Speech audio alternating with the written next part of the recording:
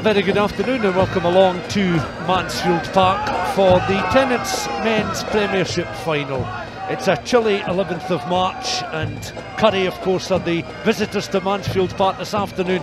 They will certainly, Dale Clancy, want to put to bed the disappointment of almost 12 months ago. It's the start of April when they lost at home to Mar.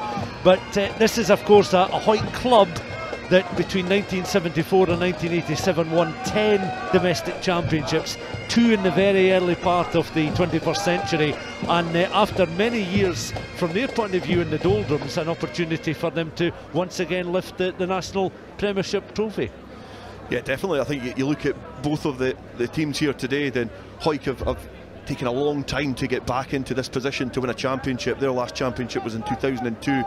Currie, theirs was 13 years ago in 2010, but you allude to that game last year at Millennia against Mar. It was a huge encounter. It was a bit of a seesaw affair as well, but on that occasion the team that finished second in the championship ended up beating the team that finished top and went a long period of the season unbeaten as well, and almost the shoes on the other foot this afternoon.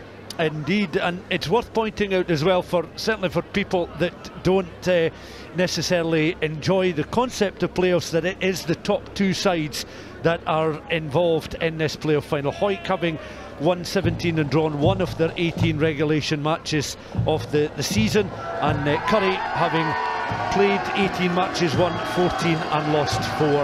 You can see that the Currie side is making their way out onto the park. We'll take a quick look at the Currie squad this afternoon, and of course they've got a couple of players in the form of Charlie Brett and DJ Innes that were part of the team last weekend. That's Currie on the park in the black jerseys with the gold numbers, and they will start with Charlie Brett this afternoon at fullback. Of course, someone who was very much a key component of last season's route to that playoff final, and ultimately the disappointment losing at home to Mar at Millennia Park. DJ Innes also in the side. Ian Sim, who now resides in Winchborough in West Lothian. He is making his 8th appearance for the club, a player who we know from the borders, Dale Clancy, very well indeed, as an ex-Southern Knights player, but he's played for a number of border clubs. He'll enjoy an occasion like this. Yeah, he definitely will. He's not made a lot of appearances for Currie, but he'll show up in the final. He's a powerful winger. He's a really, really difficult operator on the wing, and he'll really test the outside backs for Hawick. But certainly up front as well, they've got a lot of experience. The likes of Ryan Stuart and Ali McCallum and Gregor Nelson, and the captain as well, Rhys Davis, captain in the side from number 8. And a big cheer for the Hawick side, all in green with their white numbers and white trims just on the back. Let's take a look then at the Hawick side this afternoon. As we mentioned, they've been in the doldrums in recent times, but they've got in that front row the likes of Sean Muir, who has made over 200 appearances, Fraser Rennick, who has of course under 20 international experience, and of course is an ex-Super 6 player, Nicky Little as well. The combined front row have 400 appearances to their name. But before the match gets underway, we're going to have a moment's silence to remember the passing of Ian Frizzle, Catherine Scholar and Alwyn Greenenhoff, 3 important figures related to the Hawick club, and this is the first opportunity the club has had to remember their passing. There will be a moment's silence then before kick-off, and the spectators, those that can, are standing to remember the 3.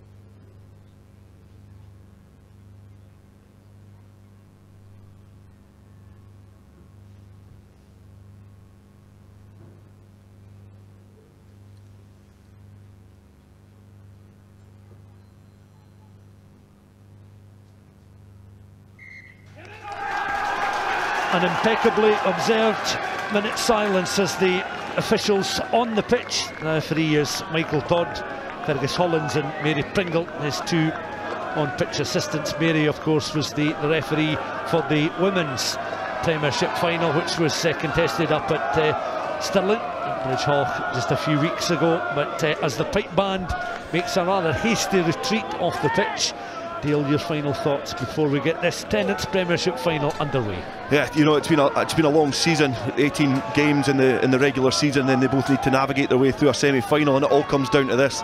Obviously, we were alluding to the Hawick team there as well, the home side.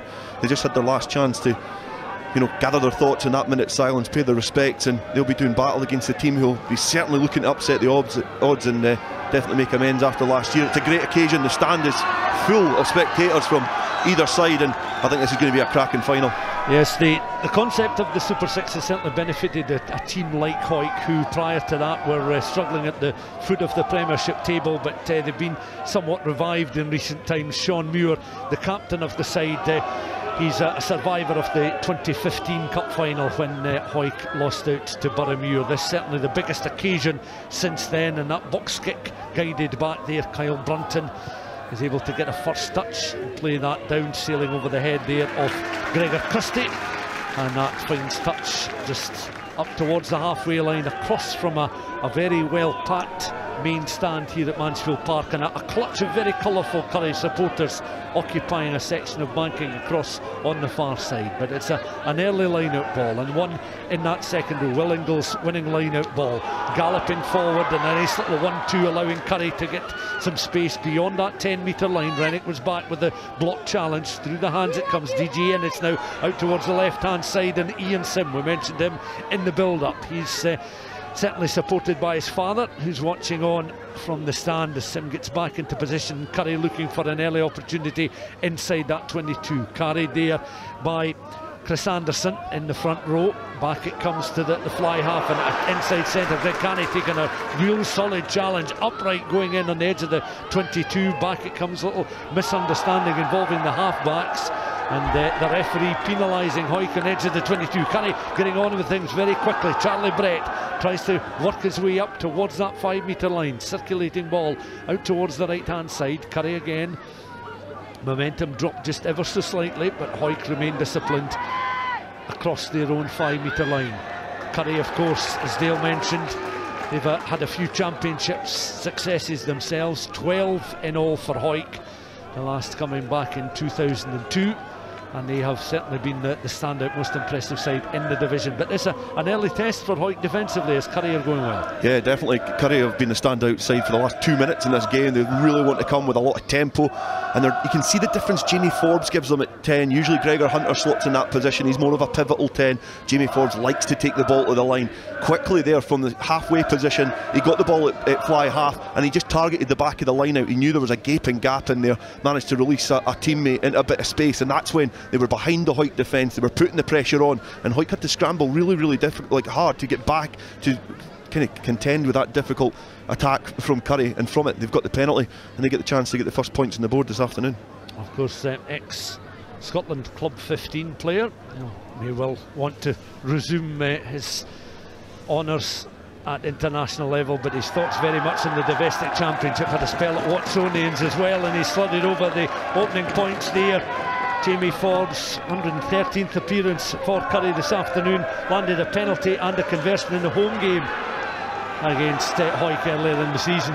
And that penalty all came from a good kick-off from Currie, and it was a scrappy, clearance kick from Kurt Ford, and then a sclaffed effort from Kyle Brunton as well. So the Currie, they've started the game with a lot of intent. They've put Hawick under pressure, and they know they cannot let Hawick start quickly, because in the previous fixture in the league, Hawick got off to an absolute flyer and put them to the sword. So Currie have certainly made amends for that and get their noses in front. Yeah, when the sides met at Millennium Park back in October, Currie 25, Hawick 46 was the final score. That's a deeper restart kick, and gathered there by Currie scrum half Gregor Christie. Goes to ground just on the edge of the 22, looking to mop up. Rhys Davis skippering Currie this afternoon, and taking the ball up towards that 22 very deliberately, trying to gain some ground.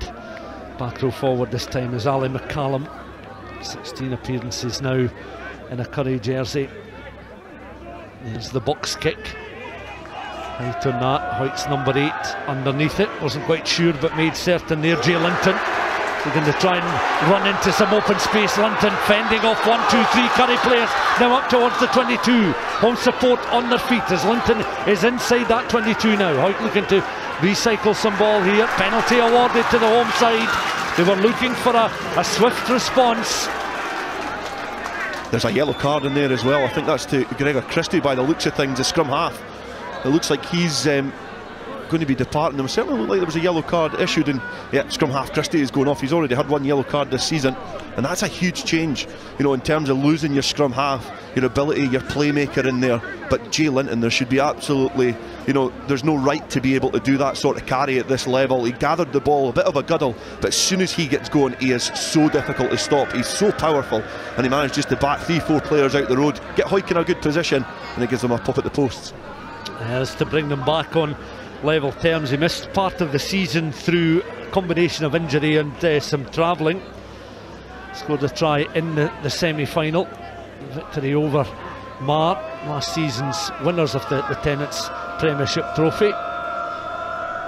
This penalty then to level the game. Hawick been behind just for the matter of a couple of minutes. A big cheer around Mansfield Park and we're all square. Yeah, in terms of a home side, a reaction, they've went straight up the other end of the pitch. They've replied to what the visitors offered initially, and that yellow card is huge. But Jay Linton, a man who's had a serious neck injury last season in the game against GHA, he's came back and he looks better than ever. And it's a great carry from the big number 8, managing just to bounce off a few individuals. But I think it's going to mean that we'll probably see the introduction of Paddy Boyer, experienced scrum half. He'll have to come on and plug the gap that Gregor Christie has left for the visiting side. Yeah, of course, ex-Glasgow Hawks, Scotland Club internationalist. A little footnote regarding the penalty there from Kirkford. That's now 30 points this season that he slotted over against Currie.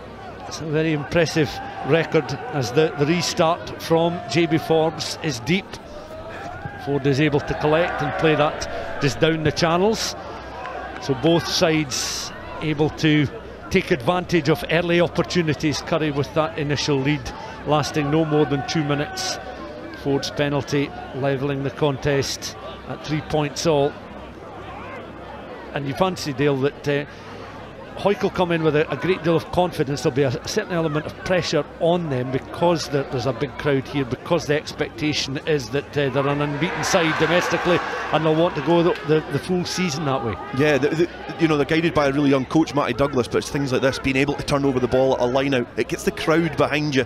You know, they're wanting to use that advantage of the home crowd to really play in the minds of the Currie players. But you've still got to play rugby, play in the right areas, and Hector Patterson's just put Hawick back into a relatively good area with that box kick. Stuart Graham and Ethan Riley were giving chase there from the initial box kick as Currie looked to try and mop up and carry up towards that 10-metre line. Supporting the ball carrier there was Kieran Ramsey, 22-year-old tight head prop. Back it comes through the hands of Forbes out towards that right-hand channel. And again, Currie steady and deliberate. Solid challenge coming in there, and Ewan Stuart, the lock forward, who's bundled backwards, just illustrating the determination in this Hawick side. But it's worked through the hands then of Ryan Stewart.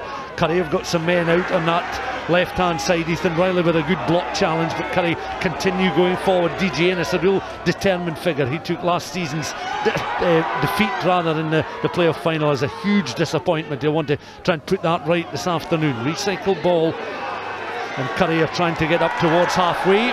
Paddy Boyer applauding the referee's decision to give the penalty against Hawick, and Currie will have a chance to play this one deeper into Hawick territory. It's an interesting opening. Near 10 minutes, we've played 3 points all. Yeah, and it's one of those games. Currie, in terms of head-to-head, Currie have a better attack than Hawick, but Hawick have far superior, a better defence. But you can see there when they put in those really aggressive tackles, when they're driving the players back, they're actually getting a little bit stretched, they're getting caught out wide, and that's Currie's advantage. They'll try to bring the players, the likes of Cody McGovern, he's pretty much got a try a game that he plays for Currie. You know, they're trying to stretch the park, really bring the players like McGovern and Ennis into the game. But that's when Hawick really need to pounce. If they're driving into those tackles and making aggressive tackles, they need to try and kill that ball or slow the play down, because if they open it up, that's when teams like Currie are dangerous to release their outside backs. Line out ball, secured this time by the back row forward, Ali McFarlane, and immediately Currie trying to scurry down towards the 22. Misunderstanding, Rhys Davis, their captain, unable to get hands on the ball, and Hawick have won it back just on their own 10. Delicate stuff there from Kyle Brunton, picked up though by Ian Sim. Sim very direct up towards that 22. You can see his power there, his bulk.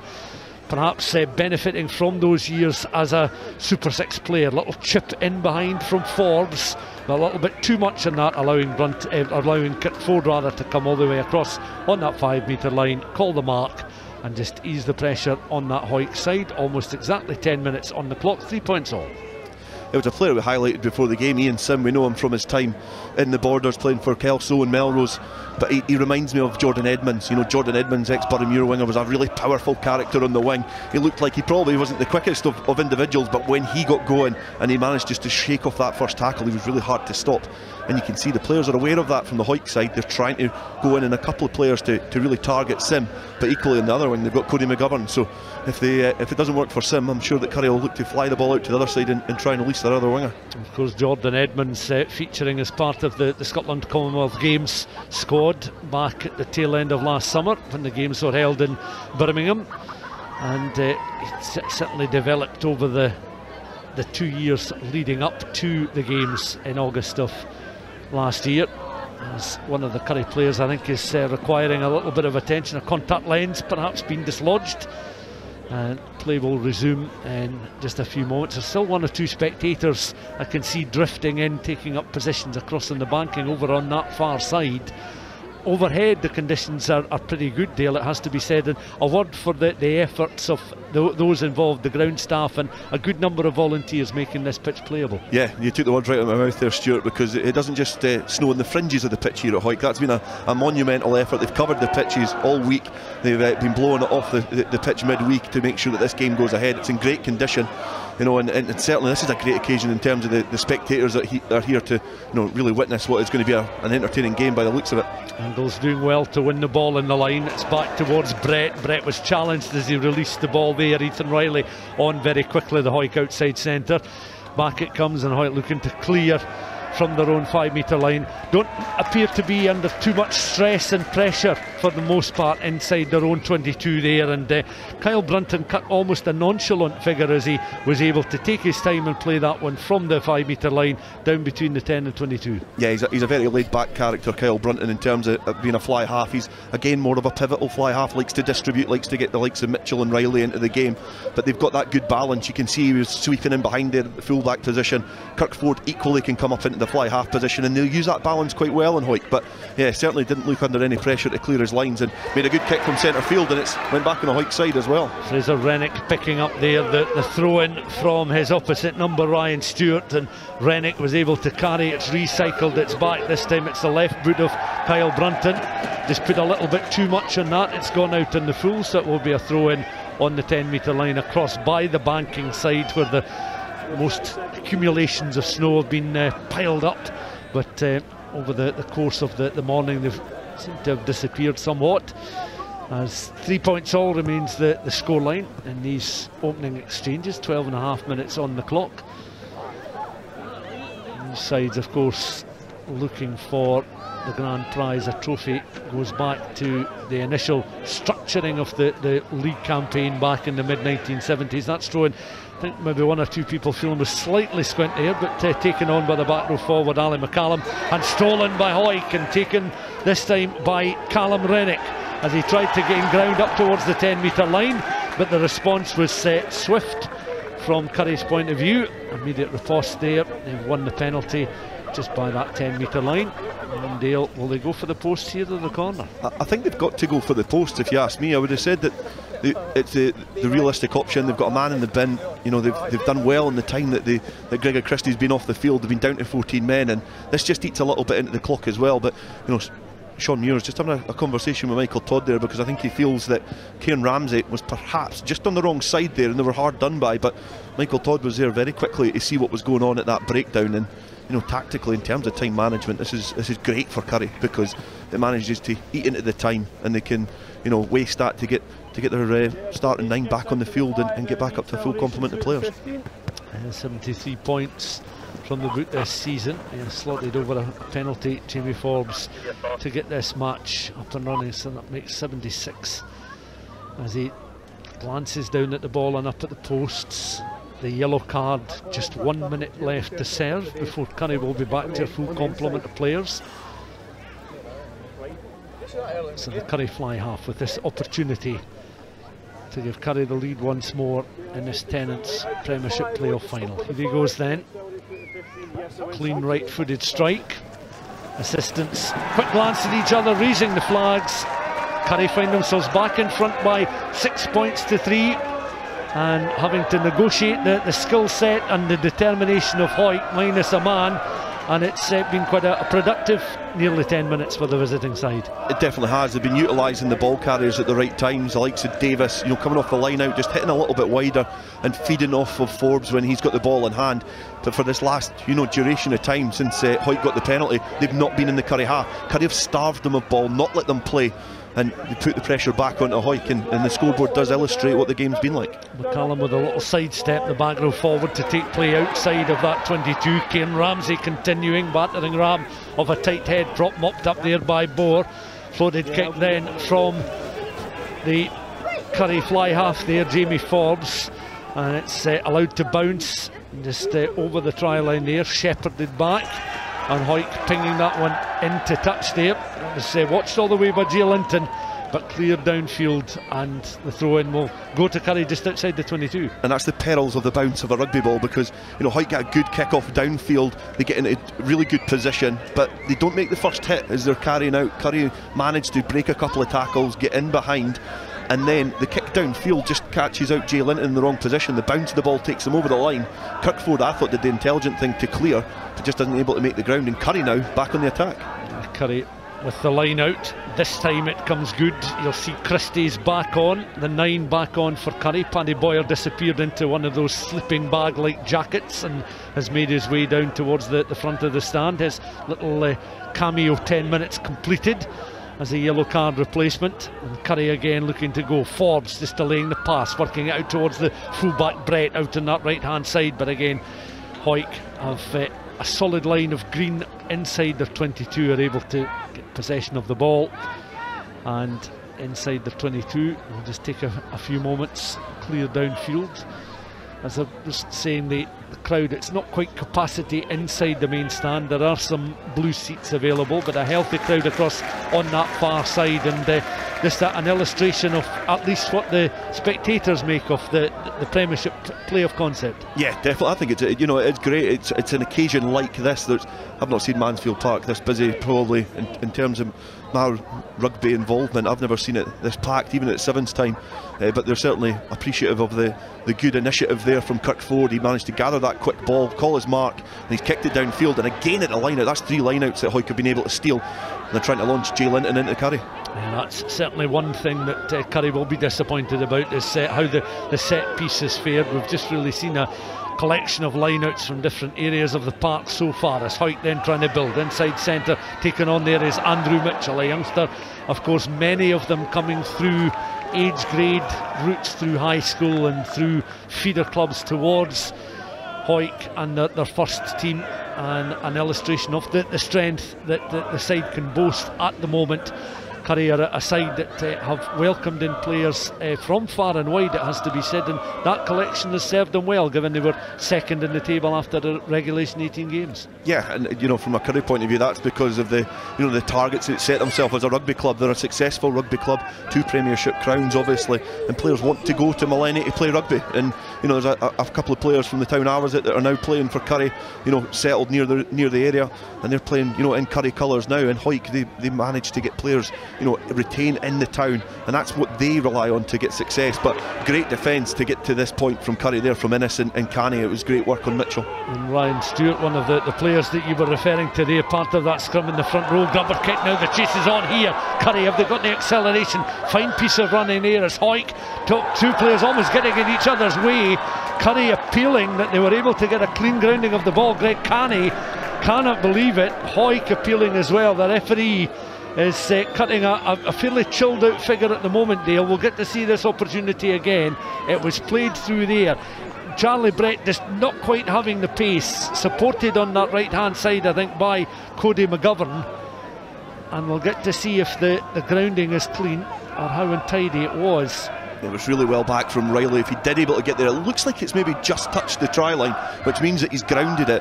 And you could see DG Ennis was there quickly into the ear of Michael Todd, but it did look like it was great cover work from Ethan Riley, who managed to get back from a position where he was really isolated.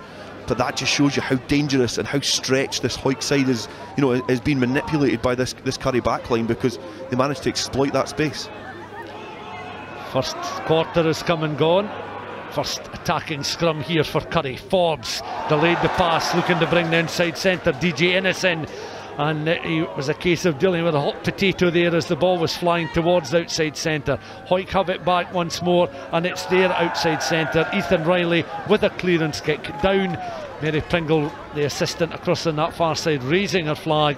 The throw in just outside of the 22, and the opening quarter has come and gone with Currie leading by 6 points to 3. 3 penalties in the opening 20 minutes. I think Riley has showed his importance since he's came into this squad. He made his debut against Selkirk earlier on in the Premiership campaign, dislodged Grant Huggin from that position as well, and in terms of defensive organisation, his work rate and his skill set as well. I think he's shown already in the opening 20 minutes how important he is to this Hawick side. It's a better constructed line out there from a Currie point of view. Sitting a little deeper was Ali McCallum, and unopposed he was able to gather possession of the ball. Currie up just in towards the 22 on that right hand side, looking for runners. So that was a nice steal there by the right winger. McGovern had to reach above head height to gather possession of the ball. Christie comes in, mops up here. Loosehead was trying to carry the ball forward there, Chris Anderson, and that was knocked on by the Loosehead. Player is down. He will receive a little bit of treatment by that 5 metre line. He gets back to his feet. Some disappointment there, but Currie 2 or 3 opportunities now when they've had the ball through the hands, and it's been one sharp pass that has maybe not been quite read by the player who's been seen as the recipient. Had he done so, he might have been in for a score. Yeah, I think the first occasion there, I think the first opportunity that Currie had was Hawick defence was on top. That second one there has just been a little bit too flat from Currie's point of view, just a little bit too keen. But I do think Nicky Little is perhaps fortunate there that the assistant referees didn't notice the late-ish tackle on Chris Anderson, because he was riding a little bit high, but the play had almost stopped, and I think they perhaps gave him the benefit of the doubt. But again, 18 minutes into this game, 21 minutes into this game, sorry, and it's been a lot of time camped inside this Hawick half, which I don't think, in the balance of play that we've seen in the first 2 games that they've played, is not what we were probably expecting.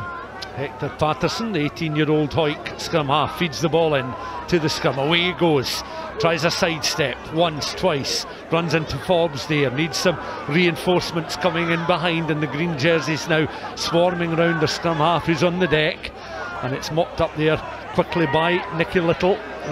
Remember, we said just in the build-up to the commentary, 400 appearances across that front 3 in the Hawick ranks this afternoon, as they once again clear their lines down just beyond the 22. But this is a period of not necessarily Currie dominance, but Currie certainly on top at the moment, and they'll be aware the scoreboard remains just a 3-point game, and feel that they'll need to get something from these visits to the 22, because this is when they have the upper hand. Yeah, a league campaign's about getting as many points as you can in terms of points against opposition and league points. Currie have managed this game brilliantly so far, managed to stretch the Hawick pack and stretch the defence and get them into positions to play some rugby, as they're doing just now. They're stretching Hawick and they're trying to manipulate them, but good defence from Hawick is able to get the penalty back on their side. But even 3 points, 1 point, if it comes down to the end of the game, whoever's got the highest points tally is going to be the champions. Yeah, it's that sort of knockout aspect of the league season, where the concept changes somewhat when you get into the last 4, and it's a straight shootout from that point forward. 23, almost 23 and a half minutes of the game gone. Dale, you've spotted something over on that far side. There's a cluster of Currie spectators that came down in the bus. I think some of the twos players, and they're being pelted with snowballs from the Hawick minis. There's a little bit of a warfare going on in the banking, which is great to see. and certainly it's good to see both sides well represented on the bank at Mansfield Park. It seems to be all in good spirits at the moment, at least. Let's hope it continues that way as line out on halfway. Hawick trailing then by 6 points to 3. Currie with their fly half. Jamie Forbes with 2 penalty goals. The first cancelled out 2 minutes after he slotted over the 3 points for the visitors with a Kirk Ford penalty. He's now 30 points against Currie this season. Currie spreading the ball then just beyond that 10-metre line. DJ Ennis is tackled before he can make halfway. Ian Sim goes in just to shoot off the ball, then Sim back pedals as Christie now is able to feed the ball back inside. Callum Rennick leading the defensive cover there for the Greens. Currie with those gold numbers in the black jerseys this afternoon. Now the galloping major, away he goes, taken on the loose head prop there. Chris Anderson up towards the edge of the 22, recycled ball on towards Greg Canny out on this left hand side. DJ Ennis now finds Ian Sim, and Simpson in the corner, and that's a wonderful Currie score. They spread the ball out wide. Their handling was assured on this occasion, but it was powerful running from the forwards. And I think a lot of credit goes to Chris Anderson to begin with his efforts. The ball working its way through the midfield, involving Canny and Innes, eventually out to Ian Sim on that left hand side. And Ian Sim coming good with 25 minutes gone. Currie leading by 11 points to 3, and they have 5 points from the latest visit to the Hawick 22. If you're watching rugby and you're thinking how easy that score was, it was all made by Chris Anderson. He picked a huge gap in midfield on the halfway line, scampered through and kept going forward. What that means is the defensive line from Hawick have to get back. You know, their back is facing their goal, need to turn round and try and get back quickly. And Currie just went quick, straight away from that breakdown, managed to get the ball wide, and Hawick players are having to get into position, and it was just a matter of picking them off after that. And it was great awareness from DJ Ennis. He managed to draw on the 2 players and release Ian Sim, and you know, all wingers like to do that, 10 metres out, scampering along the touch line and swan diving in for a score, and you have to say it's just what Currie deserve. Forbes then almost right on the touchline by the 22, fairly acute angle for the fly half. Jamie Forbes just taking his time, and that kick is drifting across the face of the posts there. So it's Hawick 3, Currie 11, and we're approaching the half-hour mark. 26.5 minutes of the first half gone, and the Hawick supporters, many of them inside Mansfield Park, looking to find their voices to cheer on a home side that maybe need a little nudge from somewhere just now. Yeah, just kind of not being able to let them play, which is, you know, exactly what they're trying to do. They're looking to suffocate their forwards up front, not allow the Hawick forwards time with ball in hand, and then they're stretching them. And you can see the forwards, I was going to say the forwards from Currie have had the upper hand, but that's a rare error there from Davis, who's just knocked on from the kickoff. And Hawick will be looking to try and take this opportunity, spend some time inside the Currie 22 and build some confidence. Yeah, it's all about the composure there. Sometimes you're at your most vulnerable when you've just taken a lead, or in Currie's case extended the lead, having scored that Ian Sim try. So 11-3 the scoreline, 27 minutes gone, and Hawick haven't had too many visits inside the Currie 22 in the 27 minutes we've played so far. They've been making breaks from deep, but this is about as far down the park as they've been so far in the game. Yeah, one of note, the one Jay Linton broke from his own halfway line, and you know, it's inside his own half, over the halfway line, got into the opposition 22, and they got the penalty. And after that, it's been Currie on the other end. So, you know, this is a rare venture for Hawick at home, you know, into the 22. The previous fixture, they were well ahead in terms of points, but not this game. It's a completely different battle. Patterson feeding the ball into the scrum. Linton trying to control with the left boot. Patterson then is clobbered as Christie comes flying through there. The penalty already having been awarded by a referee this afternoon, Michael Todd. So Hawick will look to continue this spell in the game inside, or on the fringes of that Currie 22 deal. Yeah, they'll be looking to probably pop this into the corner and exert some pressure up front, but you've got to commend Christie there, the scrum half for Currie. He's back onto the field, and what he noticed was that there was a free ball there for Hawick. They get a chance to try whatever they want. They don't need to be careful, they can be as carefree as they like. Hector Patterson was trying to get the ball away, and Christie completely suffocated it. He just snaffled on the scrum half, which meant that there was no opportunity there. But the penalty comes and they get closer to the line, and Hawick will be looking to pounce. And Sean Muir comes across, giving Fraser Rennick some instructions. Of course, Rennick, who had a spell skippering the Southern Knights last campaign. Rennick looking to join in the drive. Hoyt looking to construct a maul. It's collapsed just short of the try line, and Patterson again on towards Jay Linton. Linton tries to straighten up, tries to find those telescopic arms to stretch out towards the try line. Rennick has it once more, but he's stopped just short of the line. Patterson sitting behind. Patterson then looking for Sean Muir this time, and Muir dropping that right shoulder, taking the ball into contact. Was tackled and forced back there by Greg Canny. Another Hoyt penalty. They're beginning to mount up inside that Currie 22 as Hoyt are looking just to try and apply a little bit more pressure. This is a big call for Muir here, the Hoyt captain, because it's in a position where, and that's exactly what I thought he would go for, being a prop forward. It's a penalty 5 metres from the opposition line. He's certainly smelling blood at the moment, because they've got the upper hand up front in the scrum. They've got that dominance because they got that penalty earlier on, and they can see that. And it's a difficult decision because you're so far behind in terms of scoreboard pressure.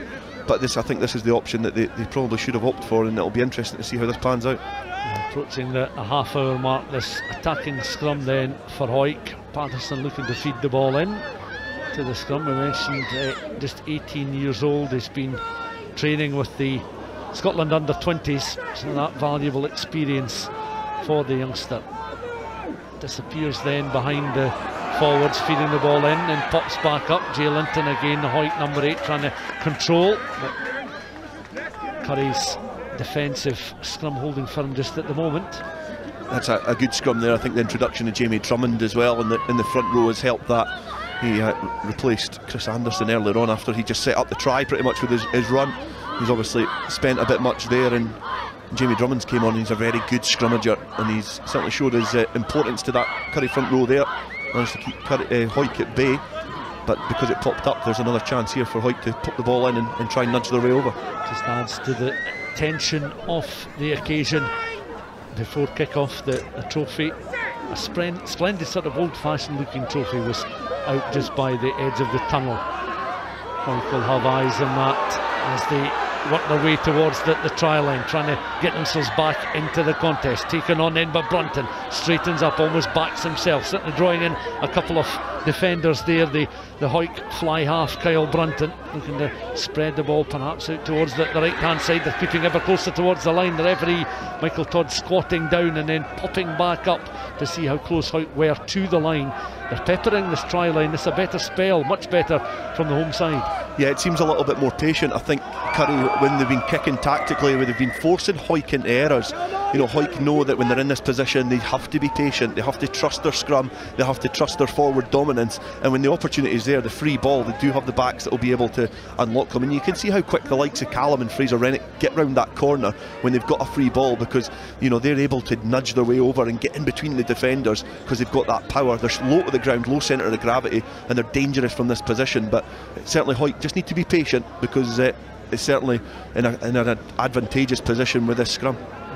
Things will settle down a little bit on the banking as Currie supporters, many of them wearing the black and gold scarves, now focus very much on the defensive effort of their side, not being distracted by throwing the snowballs anymore, as Patterson readies himself with Christie alongside him. Patterson then into the scrum, a scrum 5. But supporters then looking for something from this opportunity. Patterson waving those forward. He gets the ball back. He has to scamper back, but the referee had already made the call. And they're going to wear out a section of pitch very shortly if they're not careful.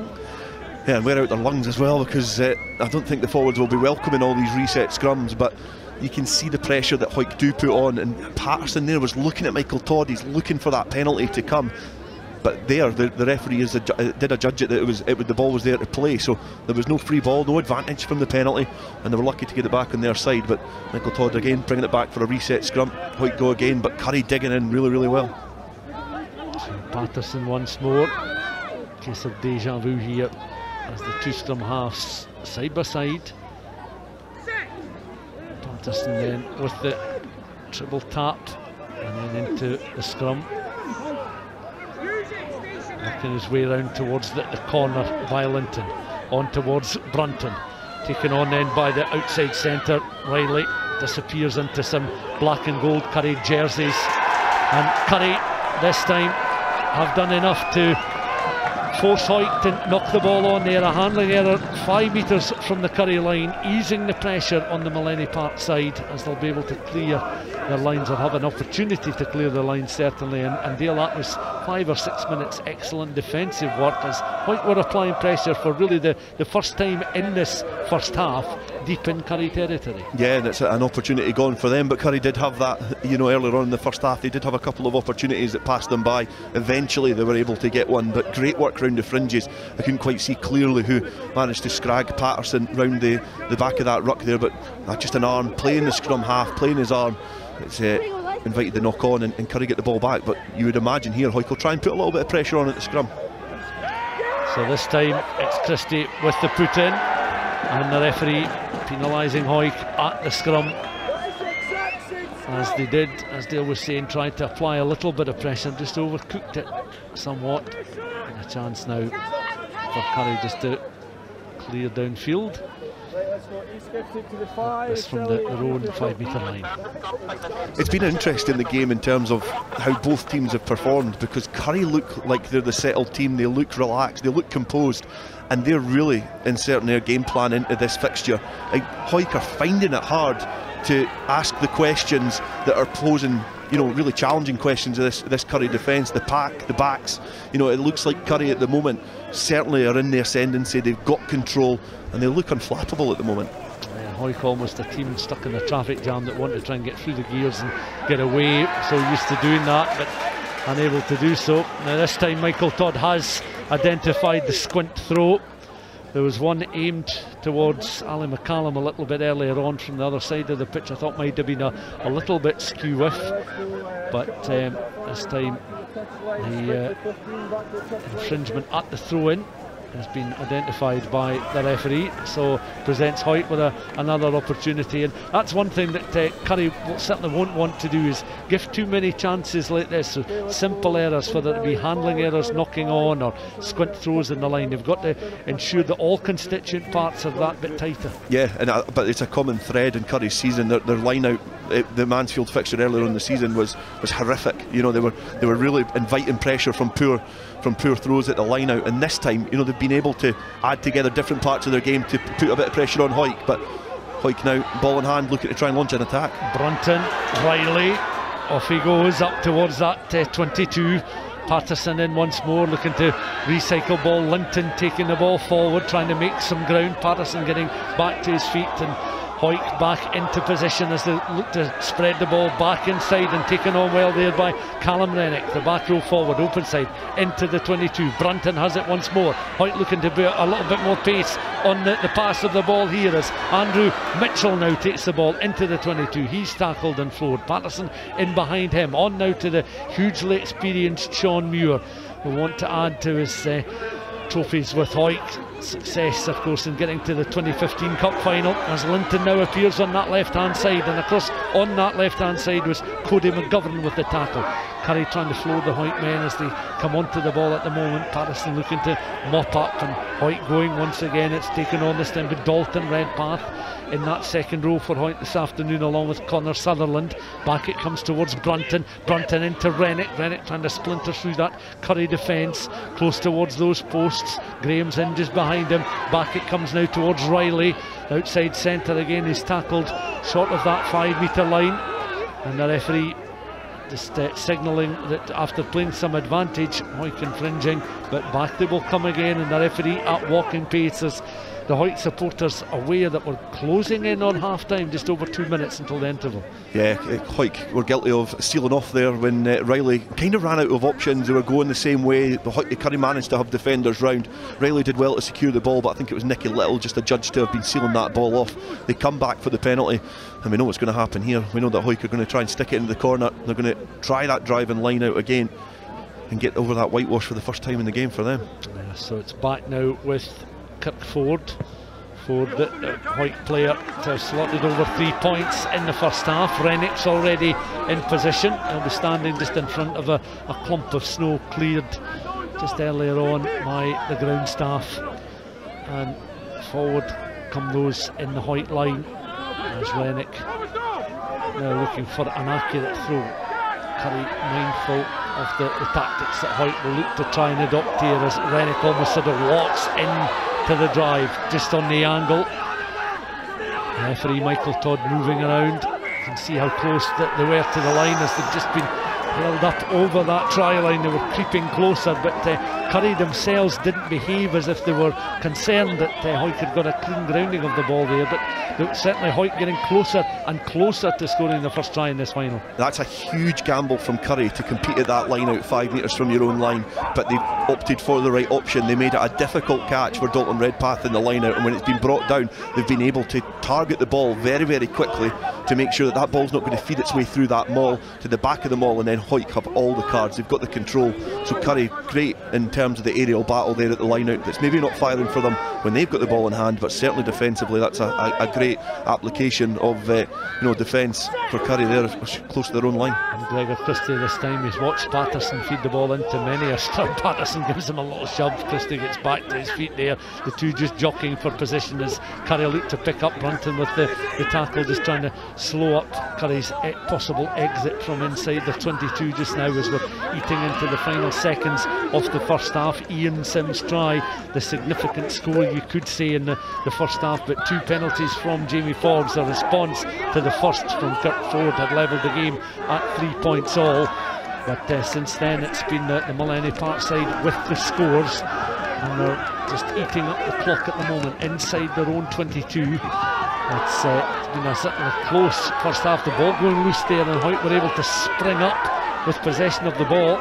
The referee happy for play to continue as Hawick with the turnover opportunity.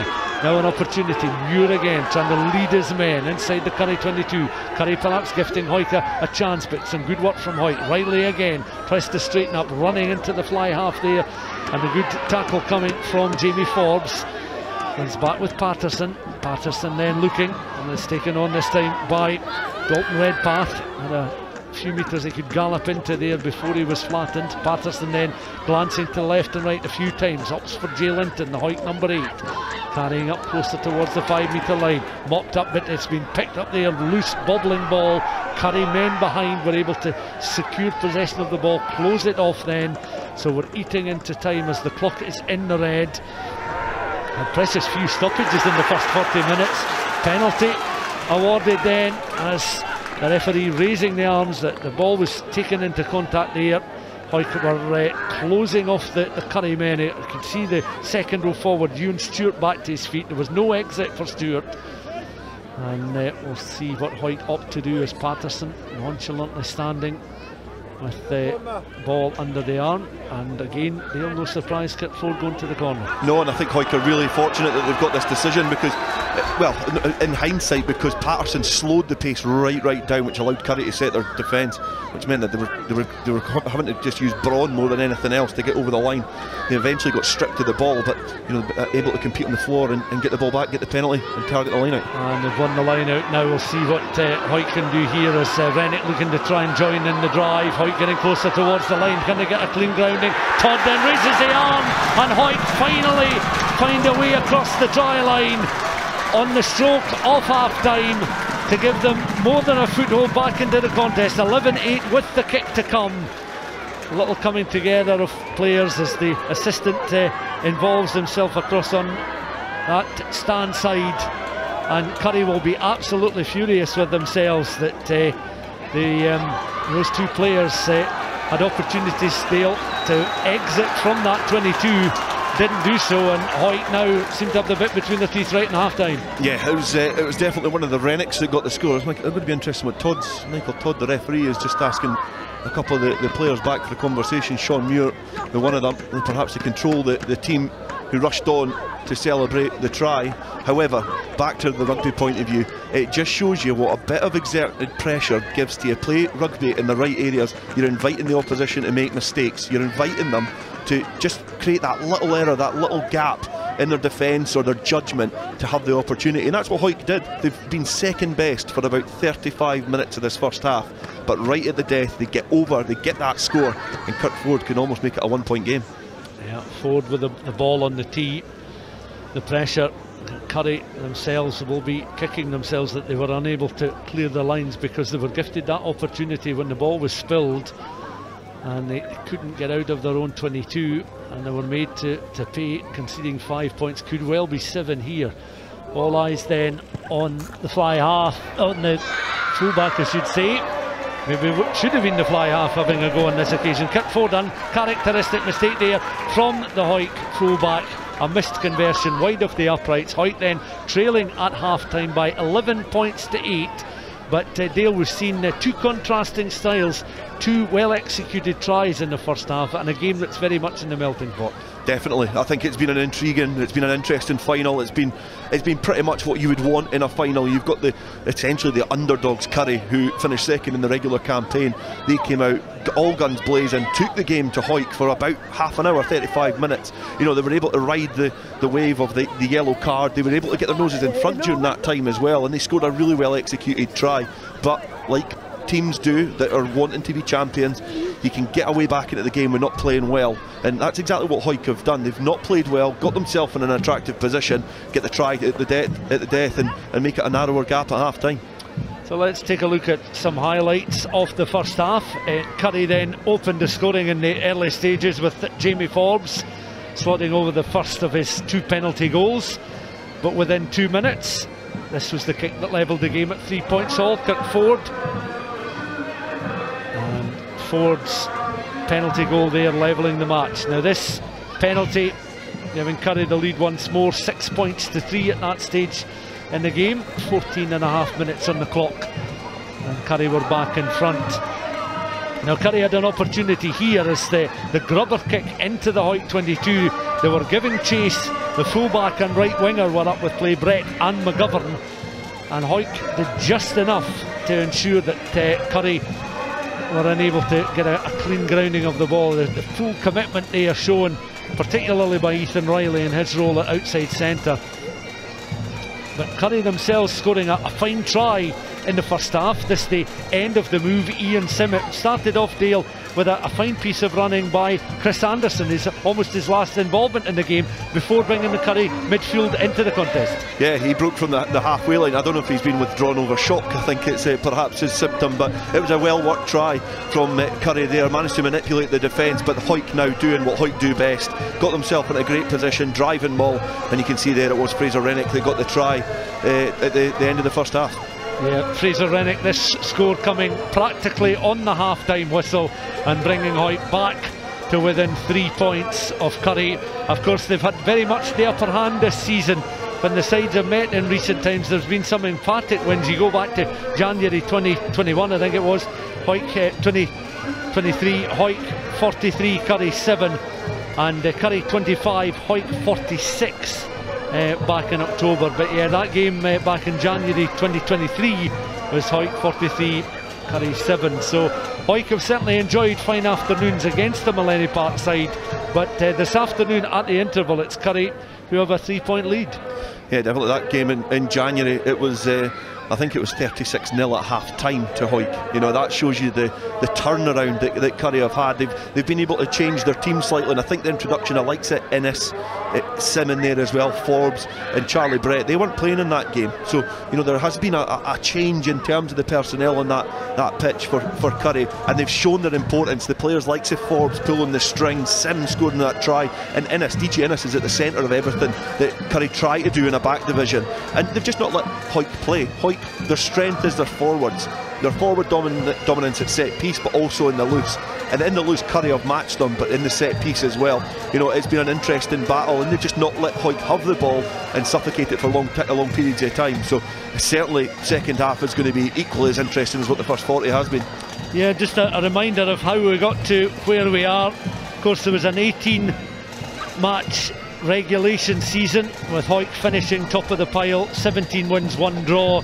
No defeats, and Currie finishing second place out of the 10 sides with 14 victories and 4 defeats. Currie then were too strong for the Edinburgh Accies in the playoff semi-final, 35-7 victory at Mansfield Park. Hawick themselves had a tough fixture against Mar in their semi-final, eventually overcoming the West Coast side by 18 points to 6.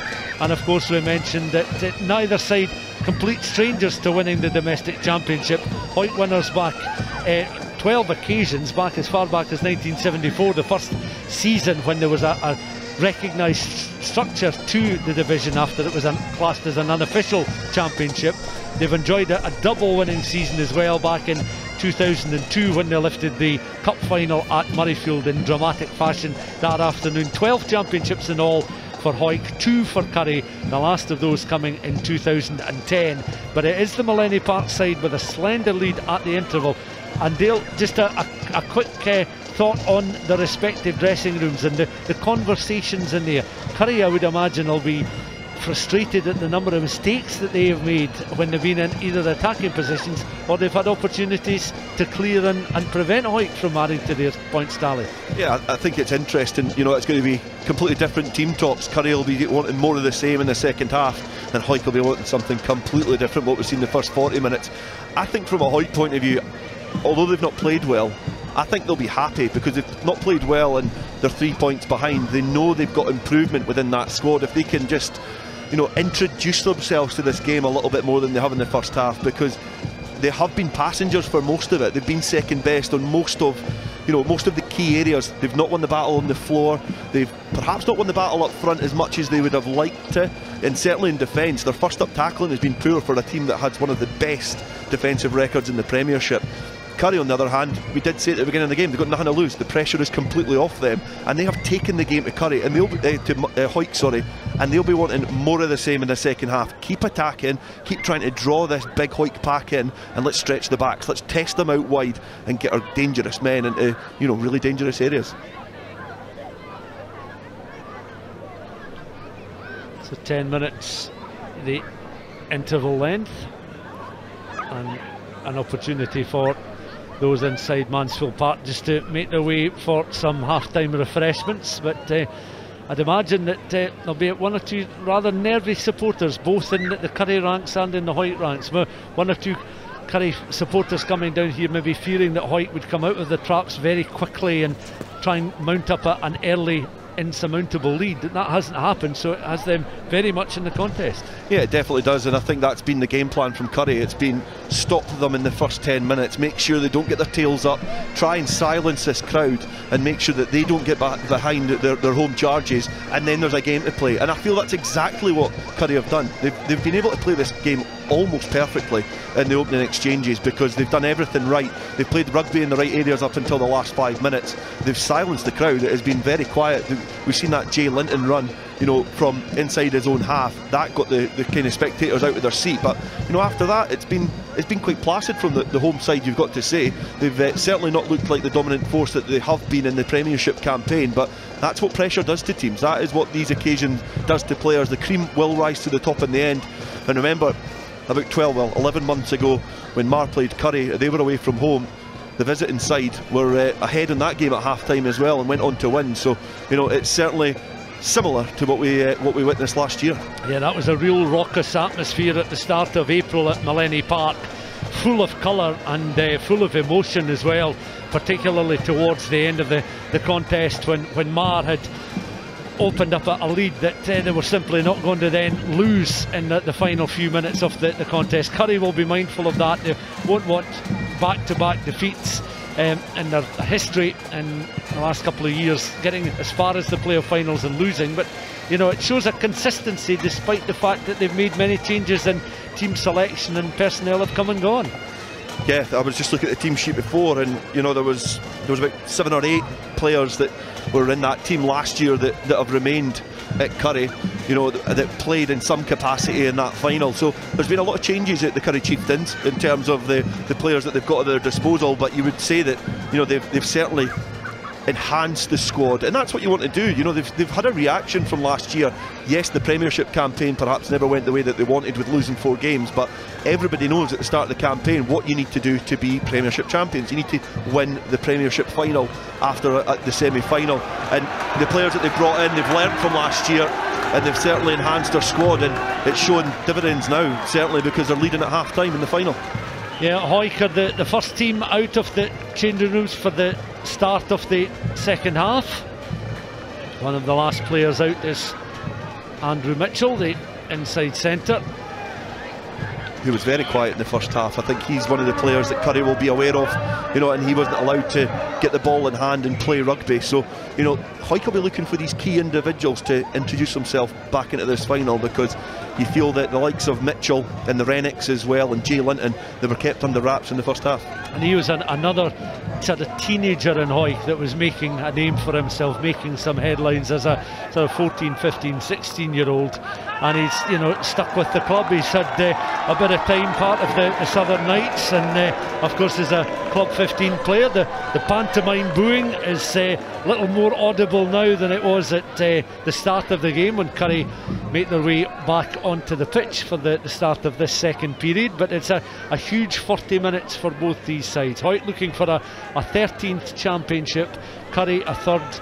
And as we mentioned, since the introduction of the Super 6, it's really been a boost for Hawick, because prior to that they were occupying places in the lower reaches of the Premiership, often in playoff finals, those National 1 Premiership playoff finals, but relegation threatened playoff finals, if you don't understand my thinking. Yeah, but both teams are back at this occasion, and it's 40 minutes. It's now 40 minutes to see who's going to be crowned the Premiership champions, and the history that's gone before them, they can put it to the past if they're able to get it over the line. Yeah, it's a winner-take-all situation there, as Rhys Davis, the Currie skipper, trying to gain some ground up towards the edge of his own 22. Recycle ball taken on once more by Ali McCallum. Christie once again, little grubber kick through, given chase. That's a high challenge coming in there. Rennick was over the ball now, coming in the Hawick hooker. Gareth Welsh has come on at the start of this second half, and Welsh, it was, I think Fraser Rennick actually involved in that high challenge, and Welsh supporting. No, it was Welsh who was the tackle player, and here comes Rennick now, in fact. So right the first time. So a high challenge going to be penalised immediately by Michael Todd, the referee. It's an interesting replacement from Hawick to bring Welsh off the bench for Patterson. Obviously a young scrum half. He played his junior rugby at Jed Thistle, and he now plays in Hawick, obviously, and he's maybe been a bit too pragmatic in the first half, not played at pace, which Gareth Welsh does bring you behind that pack. So, obviously they've seen that at half time, want to change their game plan, and Hawick want to get out the traps quickly, and this is a chance for Kirk Ford to make it all square, and it's going to be an interesting 38 minutes after that. And Gareth Welsh, that little bit more experienced, 69 appearances, 23-year-old. Now, if Kirk Ford can add the 3 points here, it would give Hawick the lead for the first time in the contest. Takes a couple of steps back, clean strike of the ball, crowd watching it in flight, and Hawick are in front by 12 points to 11, courtesy of that penalty goal from Kirk Ford. I think that'll certainly tie it, because it's going to be Hawick 11. Oh, sorry, 3. Yes, it's fine. It's usually me that does the maths wrong, Stuart. So I'm glad I can dig you out a hole. But it's that's an interesting penalty kick there, because I think in terms of game management, that must be the message at half time. Scoreboard pressure. Let's put it on, and that's exactly what they've done straight away at half time. Yes, apologies there. It is 11-all rather than 12-11 to Hawick. So it levels the game. So Hawick have been level from the 3-all from the Kirk Ford penalty that levelled it up at 3 points all early in that first half, after Currie had taken a very early lead, but they're back now on level terms. There are no 4-point penalties in this playoff final. There's many a soundbite of me getting my maths wrong, so I thought that was an easy one for me. Yeah, so level pegging then, 11 points all. Currie with the throw in again. A wasn't throw from Currie in the line out. Now that will just add to their frustration, which has been a disappointing start to the second period, and immediately you can see Gareth Welsh spinning the ball in his hands, looking just to try and exercise his right to do his best as a scrum half, feeding the ball in to this Hawick scrum. So the home side have a little bit of a spring in their step at the start of this second period. Yeah, Welsh has got a bit of a swagger on him, when he's got the ball in hand, and momentum is a huge thing in sport, no matter what sport it is. And that penalty, winning that penalty in a really good position, and then getting that the benefit of the squint line out, that brings momentum. So it's just adding to the twists and turns of this battle. Welsh into the scrum, rather just at the base of the scrum, and Hawick then looking for the measured crossfield kick, one bounce and into touch across on that far side, but the referee's going to bring play back for an earlier infringement close towards the halfway line. Yeah, just dominance at the scrum again from Hawick up front, being able to just nudge Currie back, and then they win the penalty. They know they've got a free ball, and you could see Ronan McKean on the touchline. He had his hand up, he was screaming for that crossfield kick, and Kyle Brunton just noticed that there was space there, tried to put a kind of high rangey spiral kick in for Ronan McKean to run on it, but it's dribbled out, but they had the advantage, and now they've got the ball to throw into the line out. Yeah, just on the edge of the 22, Rennick comes across, readying himself. 11 points all square in this Tennent's Premiership playoff final, with the Kirkford penalty goal coming in the opening 2 minutes of the second half to level the scores after Hawick had scored the try through the man throwing in, Fraser Rennick, right on the stroke of half time. Movement in the line, works its way towards the back. It's won by Jay Linton, taken on then by Rennick, trying to run onto that ball at pace. It's loose, it's been picked up there by Currie, and they're able to scoop things up. Christie then looking to try and get some of his forwards into play to return the ball with a little bit of interest. Ewan Stuart was able to carry up towards the edge of the 22. Now Currie looking to try and spread the ball wide. They've been able to bring Charlie Brett back into play. Brett not quite a touch finder, gobbled up there by Kirkford. On now towards, you can see Charlie Welsh looking for the crossfield kick, but that's been gathered by Ian Sim. Sim then reads what's in front of him and works his way up towards the halfway line. He's tackled, but in comes Christie now, and it's recycle ball taken on this time by the skipper Rhys Davis, close towards that halfway line. 11 all the scoreline in the game. Little grubber kick is now a loftier kick this time from the fly half, gathered on the edge of the Hawick 22. A bit of a kicking game at the moment, as Ford then plays downfield, and a real misunderstanding there from two of the Currie backs. A solid collision involving Charlie Brett. Real misunderstanding, no communication, no verbal communication there, as both players were watching the flight of the ball and not communicating with one another. Yeah, it's a very sizable crowd here at Mansfield Park, and I think there was only two people that couldn't see that was coming, and that happened to be Brett and Christie, because it was a good clearance kick. It became that war, the kind of battle, the aerial battle with the ball, you know, in terms of the kicking battle, and just Christie not watching where his opposition was, his teammate was, Brett not communicating either, and that's always Brett's ball. He was in the position there to gather that ball and command his area and clear his lines, and what happened was they collided together, well controlled by Christie, kicked downfield, but again Hawick are starting to play a little bit more clever. You know, they're starting tactically to pin them in the right areas. Brunton's kicking more, Ford is kicking more, and they're looking to try and get themselves in these areas that they can try and force errors from Currie, which Currie now are finding it hard to get out of. Yeah, and these errors are beginning to build up in number, and if this continues, you feel it's going to be costly for Currie. Hawick are reading the situations maybe that little bit better than they were in the first half. It is all square at 11 all, but Currie will want to try and reverse the fortunes sooner rather than later. I mean, they're still very much in the contest, but you just feel that the pendulum is beginning to swing more towards the home side for the first time in a fair amount of time in the game. Yeah, I totally agree with you, Stuart. I think that, you know, Hawick have come out the second half a slightly changed team. You know, they look like they've got a little bit more hunger and a little bit more composure.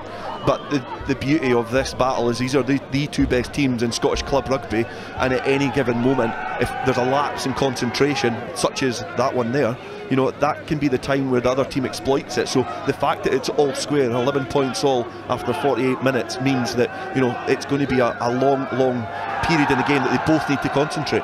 And this time the Hawick line out comes back on the Currie side, with Rennick's throw picked up now eventually by Currie, and look for the outside centre. DJ in is scampering away, little offload on towards this right hand side. A fine piece of running there as McGovern is clawed down by the back of the net there. The referee playing advantage now for Currie, opportunity for them to spread the ball out wide. Rhys Davis now up towards the edge of the 22, taken on there by Gregor Nelson. Still on the edge of the 22, referee are just allowing Currie to work the ball across the park there inside that 22.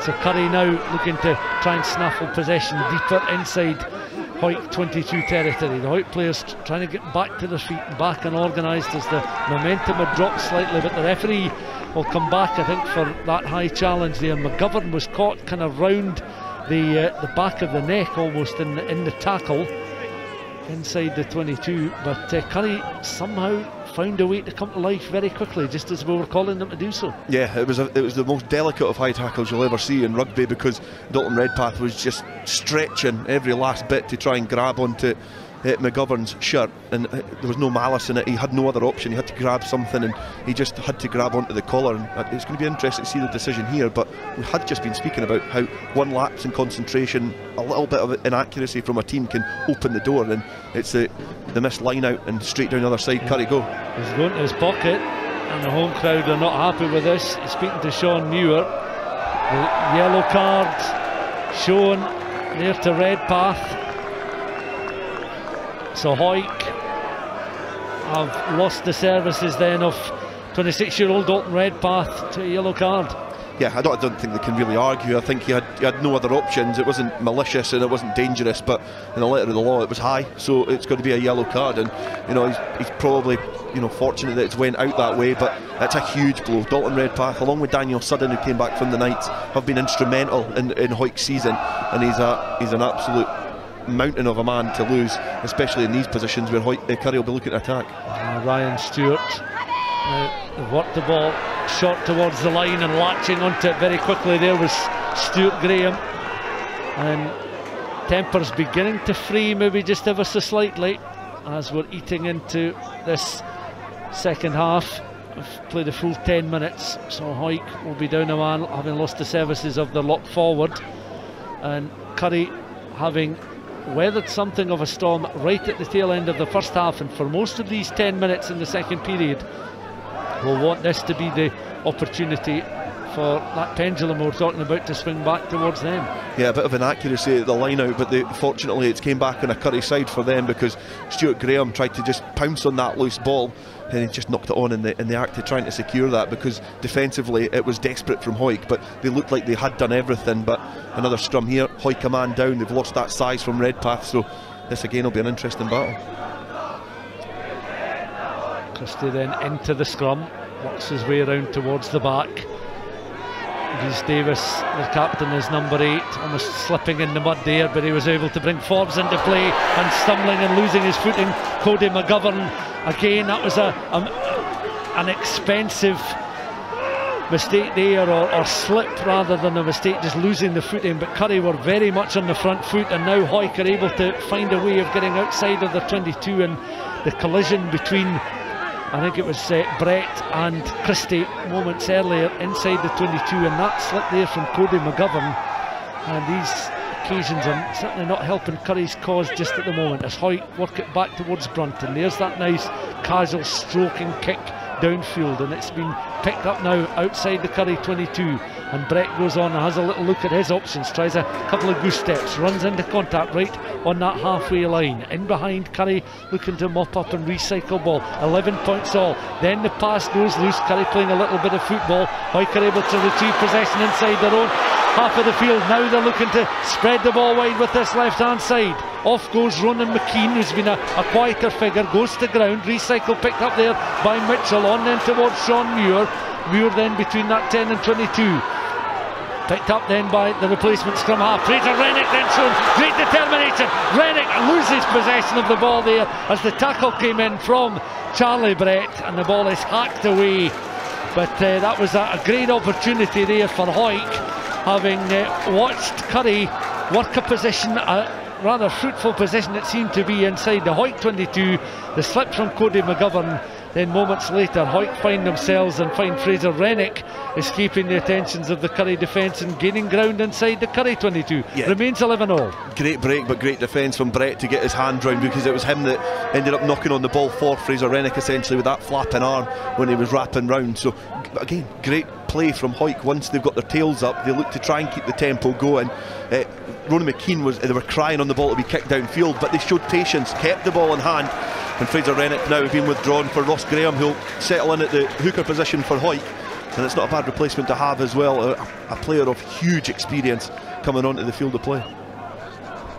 So scrummage then inside the 22, the Currie 22. Hawick then playing towards the town as Currie heading towards Burnfoot, and the spectators on the banking, many of them now, well, I think they've been able to clear away that snow, having thrown a few snowballs, but now the attention very much on the action on the pitch as Currie then looking to secure hands on the ball. A solid challenge coming in there on Jamie Forbes, who's prostrate on the pitch at the moment as Currie have worked play up back towards the 10-metre line. They recycle ball once more, and it's Gregor Nelson takes the ball into contact. Christie in behind him. The stricken Currie player getting back to his feet as the battering ram this time is Ewan Stuart trying to make the ground up towards the 10-metre line. Currie almost deliberate, trying to ensure that they're better handling of the ball. There's no knock-ons. You can see that Gareth Wells has done well to try and secure a turnover, much to the delight of the big Mansfield Park crowd, and the penalty then awarded, and the warm applause there from the Hawick forwards on the pitch, because they've done very well indeed. But credit to Gareth Welsh, who has certainly more than made a contribution since coming on the pitch, and Hawick this time will go for the post, and Gael, if this is successful, they will be in front. I think Gareth Welsh has changed the complexion of the game over the last 14 minutes, because it was his pass that released Ronan McKean to get them into that position where Fraser Rennick almost scored. It was his turnover there. You know, he's brought that just that little bit more urgency than that Patterson was not bringing in the first half, and it's just given them a different dynamic, this Hawick team. And remember, they're down to 14 men. They've lost the services of Redpath for the time being, so this would be again a similar turnaround to what Currie had in the first half. When they were a man down, they managed to get some points and get their noses in front. So it's certainly been a really interesting last few minutes here at Mansfield Park. Yeah, that yellow card, about 4.5 minutes left on the yellow card as we're watching on Kirkford, arms by his sides, just beyond that 10-metre line, glancing up at the posts, onto the tiptoes, then steps forward, clean strike of the ball, and there's the 3 points that will give Hawick the lead. 14 points to 11, 55 minutes gone, and Hawick for the first time in this Tennent's Premiership final find themselves in front. Now, could that be significant, or can Currie find a way to get themselves back on level terms or back in front in the final? It's a fine seesaw of affair. It's a difficult game when you're chasing, and Hawick are a really difficult team to try and chase down when they've got their noses in front. But again, Currie doing the right thing, getting the ball deep inside the Hawick 22, asking Hawick to play out, but the forwards here managing just to secure the ball and get in a good position for Ford to clear downfield. Yeah, Welsh with that pass down towards Ford, and that's a touch finder across on that far side, outside of the 22. Throwing on the Currie left. Currie remain fairly relaxed on the bench, through the backroom staff in conversation. 14-11 then to Hawick. Currie throwing. They've got to get this line out right, and they've been able to do so in this. Oh no, they haven't. The referee signalling another infringement at the throw, and these are mounting up. And you have to say, if it remains a close final, Dale, that Currie are going to look back on numerous occasions where they've gifted possession back to Hawick when they were under no immediate pressure. Yeah, and Ryan Stewart is a very competent hooker. The thing that perhaps does let him down is his throw-in, because on the various occasions here they've not been able to hit their target. There's been a lot of squint throws, there's been a lot of overthrows, but that a lot of the time does come down to the hooker. It's not the jumpers on that occasion, because it's a squint throw. So you know, it's an interesting dynamic of this game. But in terms of the line-out set piece for Currie, it has been absolutely criminal this afternoon. So the man that really has given the game a different complexion, Gareth Welsh, readying himself to feed the ball into the scrum. That's not to discredit in any way the contribution of Hector Patterson in that first half, because as a youngster, an 18-year-old, he's certainly more than made a valuable contribution as the starting scrum half in this final. It'll be a great experience for him, part of the learning process and training with the Scotland under-20s. So Welsh feeds the ball in, works it towards the base of the scrum. That pass just goes out a little bit loose, and misunderstanding there. Brunton was trying to get hands on the ball, and Hawick forced backwards now. Currie looking for a turnover opportunity. Hawick have done just enough to shore off possession of the ball. The referee trying to ensure that Currie players don't stray offside. That again a bit of a hospital pass, and Hawick are able to play downfield, but it's not a touch finder. It's picked up by Ian Sim. Tries to score it in the first half. Tries to slalom his way up and beyond that 22. Goes to ground on the 22. Currie looking to recycle ball again. Quite a quiet Mansfield Park at the moment as Christie again recycles ball through the hands there of Forbes of Lie half up towards the 22. Currie will go again. Christie in, on in towards Forbes. Flatter pass then with Greg Canny and DJ Ennis in that midfield for Currie. Looking to recycle another phase, this time inside the 22. They'll maybe have to exit momentarily. Back to the tall rangy figure there of Kieran Ramsey, and he is inside the 22. Back it comes towards Forbes. This time it's Canny, who is a Canny operator on that left hand side. Inside the 22 they're back and looking to recycle again. On this time towards Jamie Drummond. Currie once more. Determination shown then from Forbes as he's trying to accelerate up towards that 5 metre line. Recycle ball. Ennis weighs up the options, closing down. He's now within the final 3 metres. Currie looking for an end product here. Little passage of play working at central, close to being underneath those posts. Currie again just forced backwards ever so slightly. Hawick on the defensive. 3-point advantage. Currie trying to press home the issue at the moment with this territorial advantage. You can see how close they are towards the line. The referee Michael Todd squatting down to see if they've been held up, and Hawick's defence coming good there, as you have to say Currie were trying to stretch them this way and that, as the yellow card 10 minutes has now come and gone, and Dalton Redpath is applauded back onto the field. It was persistent, it was composed from Currie. They got themselves in a great position underneath the sticks. Ian Sim tried something different. He came off his wing and looked to try and go short and really burst over the line. Great defence, but then again Nelson came round the corner and he was driven back, and that perhaps was when the opportunity had just went away from Currie.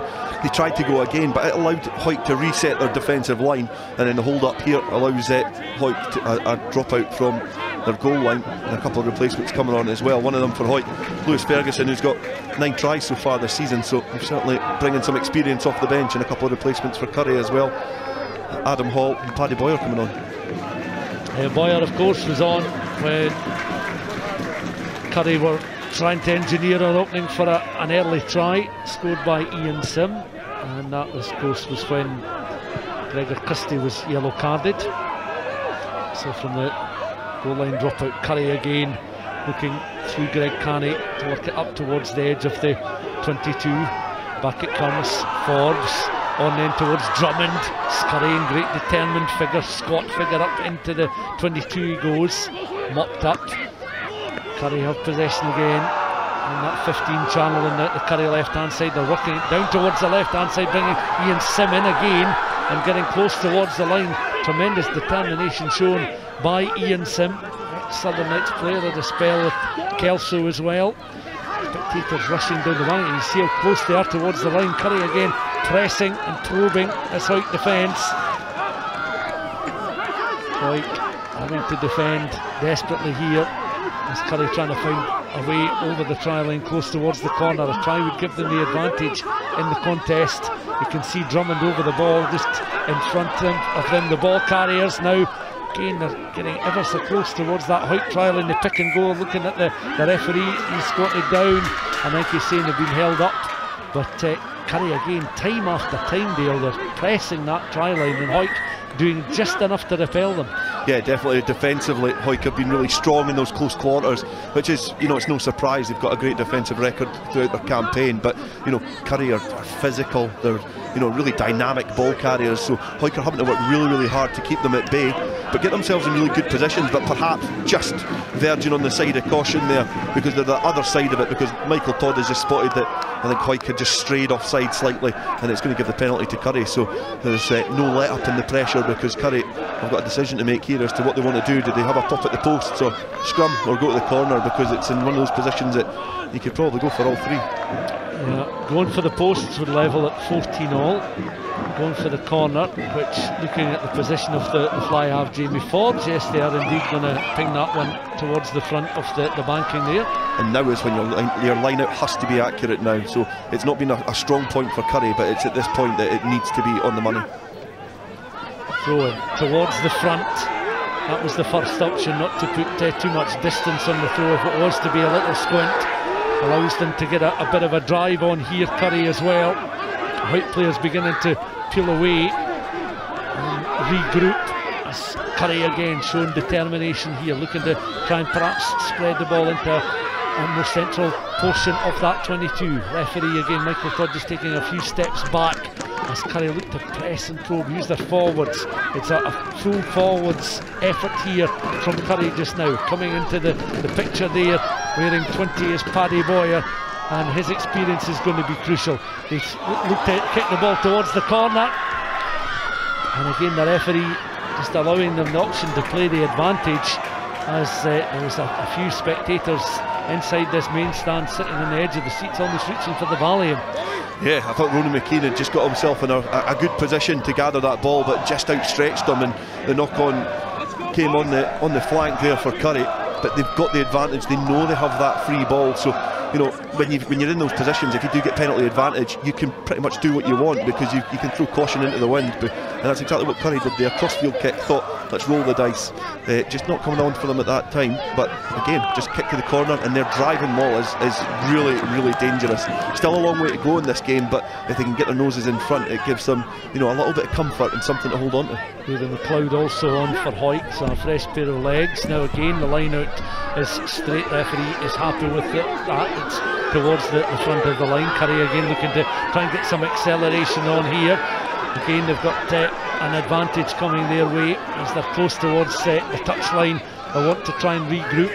Boyer just having a look at the options just towards the inside. They're not wanting to spread the ball too far and too wide just at the moment, as Hawick again jockeying for position, and a penalty, so they're coming at regular intervals now against Hawick, who have a slender lead, 14 points to 11, and into the final 15 minutes of this Tennent's Premiership final. Yeah, discipline wise, Hawick have had, you know, they've got 8 players in that starting line-up, that, well, the 8 players in the squad that have had yellow cards this season. Dalton Redpath adding to his tally as well, so they need to keep their discipline here. But it looks like Dalton Redpath has been yellow carded again, which means he's been sent off, so Hawick are going to have to battle it out with 14 men, which is a huge moment in this game. Yeah, Dalton Redpath is cutting a disconsolate figure there, as you can see him looking towards that main stand as he works his way around behind those posts. And Dalton Redpath, 70 appearances for Hawick, and his shoulders are slumped and he's heading round those posts. He'll be nothing more than a spectator now for the rest of the game. Hawick down to 14 men for the remaining 15 minutes of the contest, and Hawick, though defensively, have done enough. They've sucked in Currie, forced them into the mistake. That'll be little consolation to Dalton Redpath just at the moment, but Hawick can breathe again, just for the moment at least. They definitely can, because it was really well defended. It gives Hawick the opportunity to clear the lines from a scrum, and you can see how much it meant to Connor Sutherland, his second row, Dalton Redpath's second row partner, who was celebrating as if they'd won the game, because they knew how important that defensive phase was. They were able just to hold Currie up when they were, you know, going to the line, which looked like it was certainly a positive kind of foray in towards that goal line area. Hawick did well to defend it, and they get the chance now to try and clear their lines. But this is going to be an interesting and really intriguing end to this fixture, because it's the 15 men of Currie against the 14 men of Hawick. As we watch on here, well, historically 15-14 as Rugby 14-15, I suppose, with Hawick having home advantage, so the historical reference maybe doesn't mean so much now. The Horns Hole battle, it was just played out down the road, as Hawick now watching on. Welsh biding his time, picked up just at the base. Hawick still inside the 22. There's still a long way to go in the game as they're looking to try and exit. and they're able to put a bit of height on that kick, but distance-wise it remains inside the 22. And Currie again, Dale, they've got to ensure that from now until the end of the game, their set play, in particular the line-out, works without fault. Yeah, definitely. Their line-out has been really accurate after scathed it about 5-10 minutes ago, but since then it has been really accurate in really dangerous areas. So it's certainly working for Currie, and that's what they need to do. They need to make sure they keep hitting their line out, keep hitting their targets, and they can certainly, you know, take advantage of any opportunities that come their way. But not able to clear their lines as much as they'd have liked to. Hawick there, still camped inside their 22, and the Currie spectators on the side are now flocking down to the advertising hoardings on the side to try and nudge their team over the line and just give them that little bit more encouragement. And there'll be just that little bit more space on the pitch with Hawick being down a man. We'll see if in the line out, well, it's a shot stab thrown towards the front of the line. The ground is stationary, but Currie now looking to try and get a little bit of momentum going on here. The ball tucked under the arms there of their hooker, and Paddy Boyer now comes in, looking to try and accelerate into the 22, wrestling his way towards the line, forced backwards and forced into the knock-on, and Hawick are shown a streetwise nature to their game as the clock ticks down. 10.5 minutes of the game left to play. Hawick 14, Currie 11, but for much of the last 10 minutes the game has been played out deep inside the Hawick 22. Yeah, I think that was Hall and Innes just getting caught in the wrong position there. Ian Sim came off his wing, made some really good inroads in towards the Hawick defensive area, and then it was Hall and Innes who just had a little bit of a mix-up in midfield, and it was knocked on. But we're just in it's Groundhog Day pretty much, because we're in the same position, in the same area. Hawick have to get this scrum right, and they have to try and get themselves in a good position that they can clear their lines and try and relieve that pressure somewhat. Hall and Innes, you would imagine that in the future they could go into any number of businesses there. They could be pharmacists, they could be estate agents, and the possibilities are endless. I think they'd go for a brewery. Yes. Watching on now as Hawick supporters are encouraged by the efforts here in the scrum. Penalty awarded, and the spectators are aware of the task at hand here, as they're protecting a lead, but they're looking to try and exit that 22 and ease the pressure on themselves. They've certainly not been at their free-flowing best, and it's hard to believe that these sides have played out two, on paper, more one-sided contests. 43 points to 7 in January down here at Mansfield Park, and Currie 25, Hawick 46 in October. But a much closer affair, with this being a winner-takes-all Premiership final. Yeah, that's 89-32 in aggregate. So, you know, in terms of, if you've not watched rugby or not been paying attention to the Premiership, then you would think this was going to be a kind of one-horse race, and it was going to be the Green Machine to get their hand round that trophy. But although they're in front just now, they've certainly got a lot of work to do with being down to 14 men. But they've done well to relieve the pressure, get out of their own area inside their 22.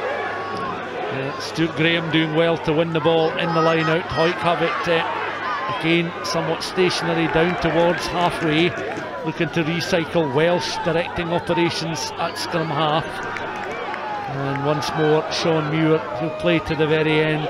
Runners-up medal in the cup final of 2015, box kick from Welsh, inviting a bit of pressure.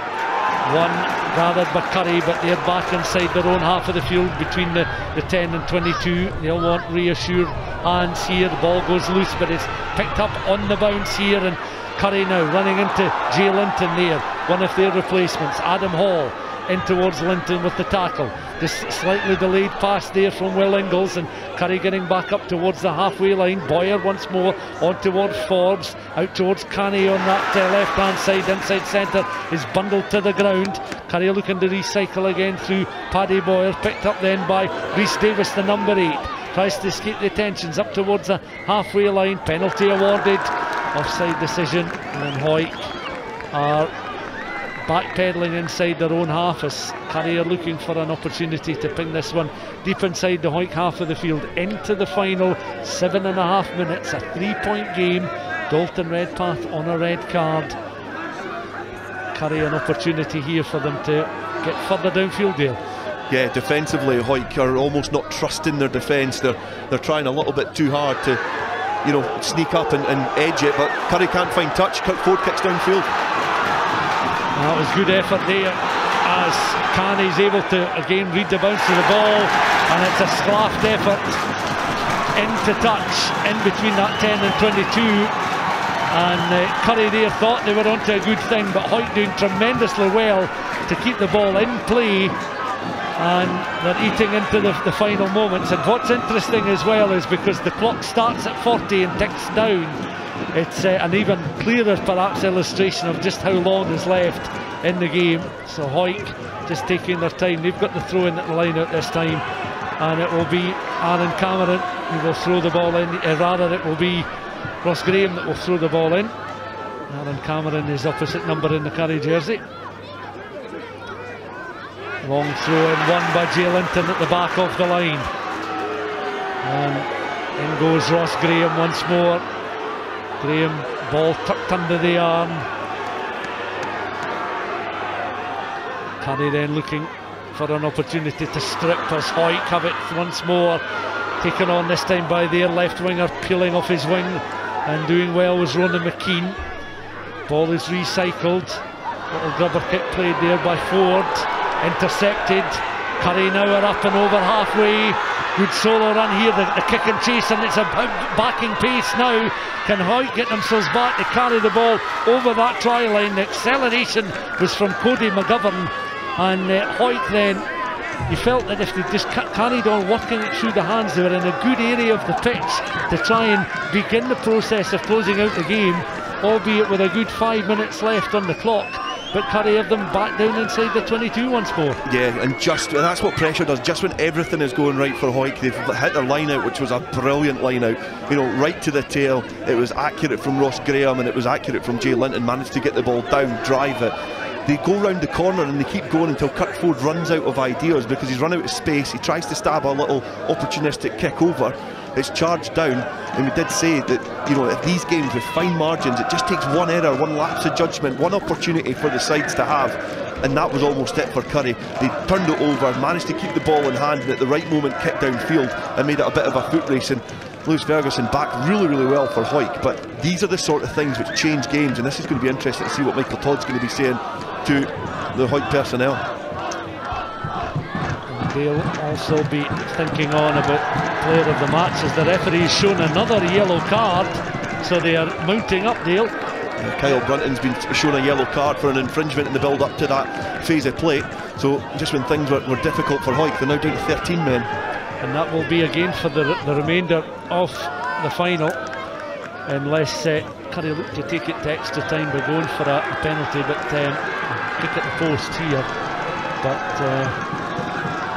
so Kyle Brunton yellow carded, Dalton Redpath shown 2 yellow cards, so it's a red. Currie then up against the 13 men of Hawick, and we've got this opportunity in the closing stages how this would change the atmosphere around the ground. Definitely, and you know, this is what you want in a Premiership final. This is what you want in these games, is you want it to go down to the very last minute. You know, in the last moments, the game still finally in the balance. Hawick went the whole season unbeaten. They need to win this game to be crowned Premiership champions. And Currie, they've still got a chance here. They've still got an opportunity, and they're in a great position to do that. And you know, in terms of a spectacle for amateur rugby in Scotland, this has been an interesting, intriguing final. It's maybe not had a lot of tries, but it's had a lot of intricacies throughout the proceedings. Yeah, watching on here as Paddy Boyer then looking to feed the ball in. There's the engagement. Boyer readies himself. Ball's going to be made available just towards the corner. It's been picked up by the Currie number 8, and they're slipping and sliding in the mud inside that 22. They look to try and straighten up here, and it was the second row forward there reaching towards the line. Ewan Stuart getting close towards the line. And Hawick down to 13 men. This incredibly nervy moments for both sets of players and supporters. So another penalty awarded to Currie, and you feel with the numerical advantage in terms of personnel on the pitch, they want to try and see it out, but they're going to go for the post to level it up.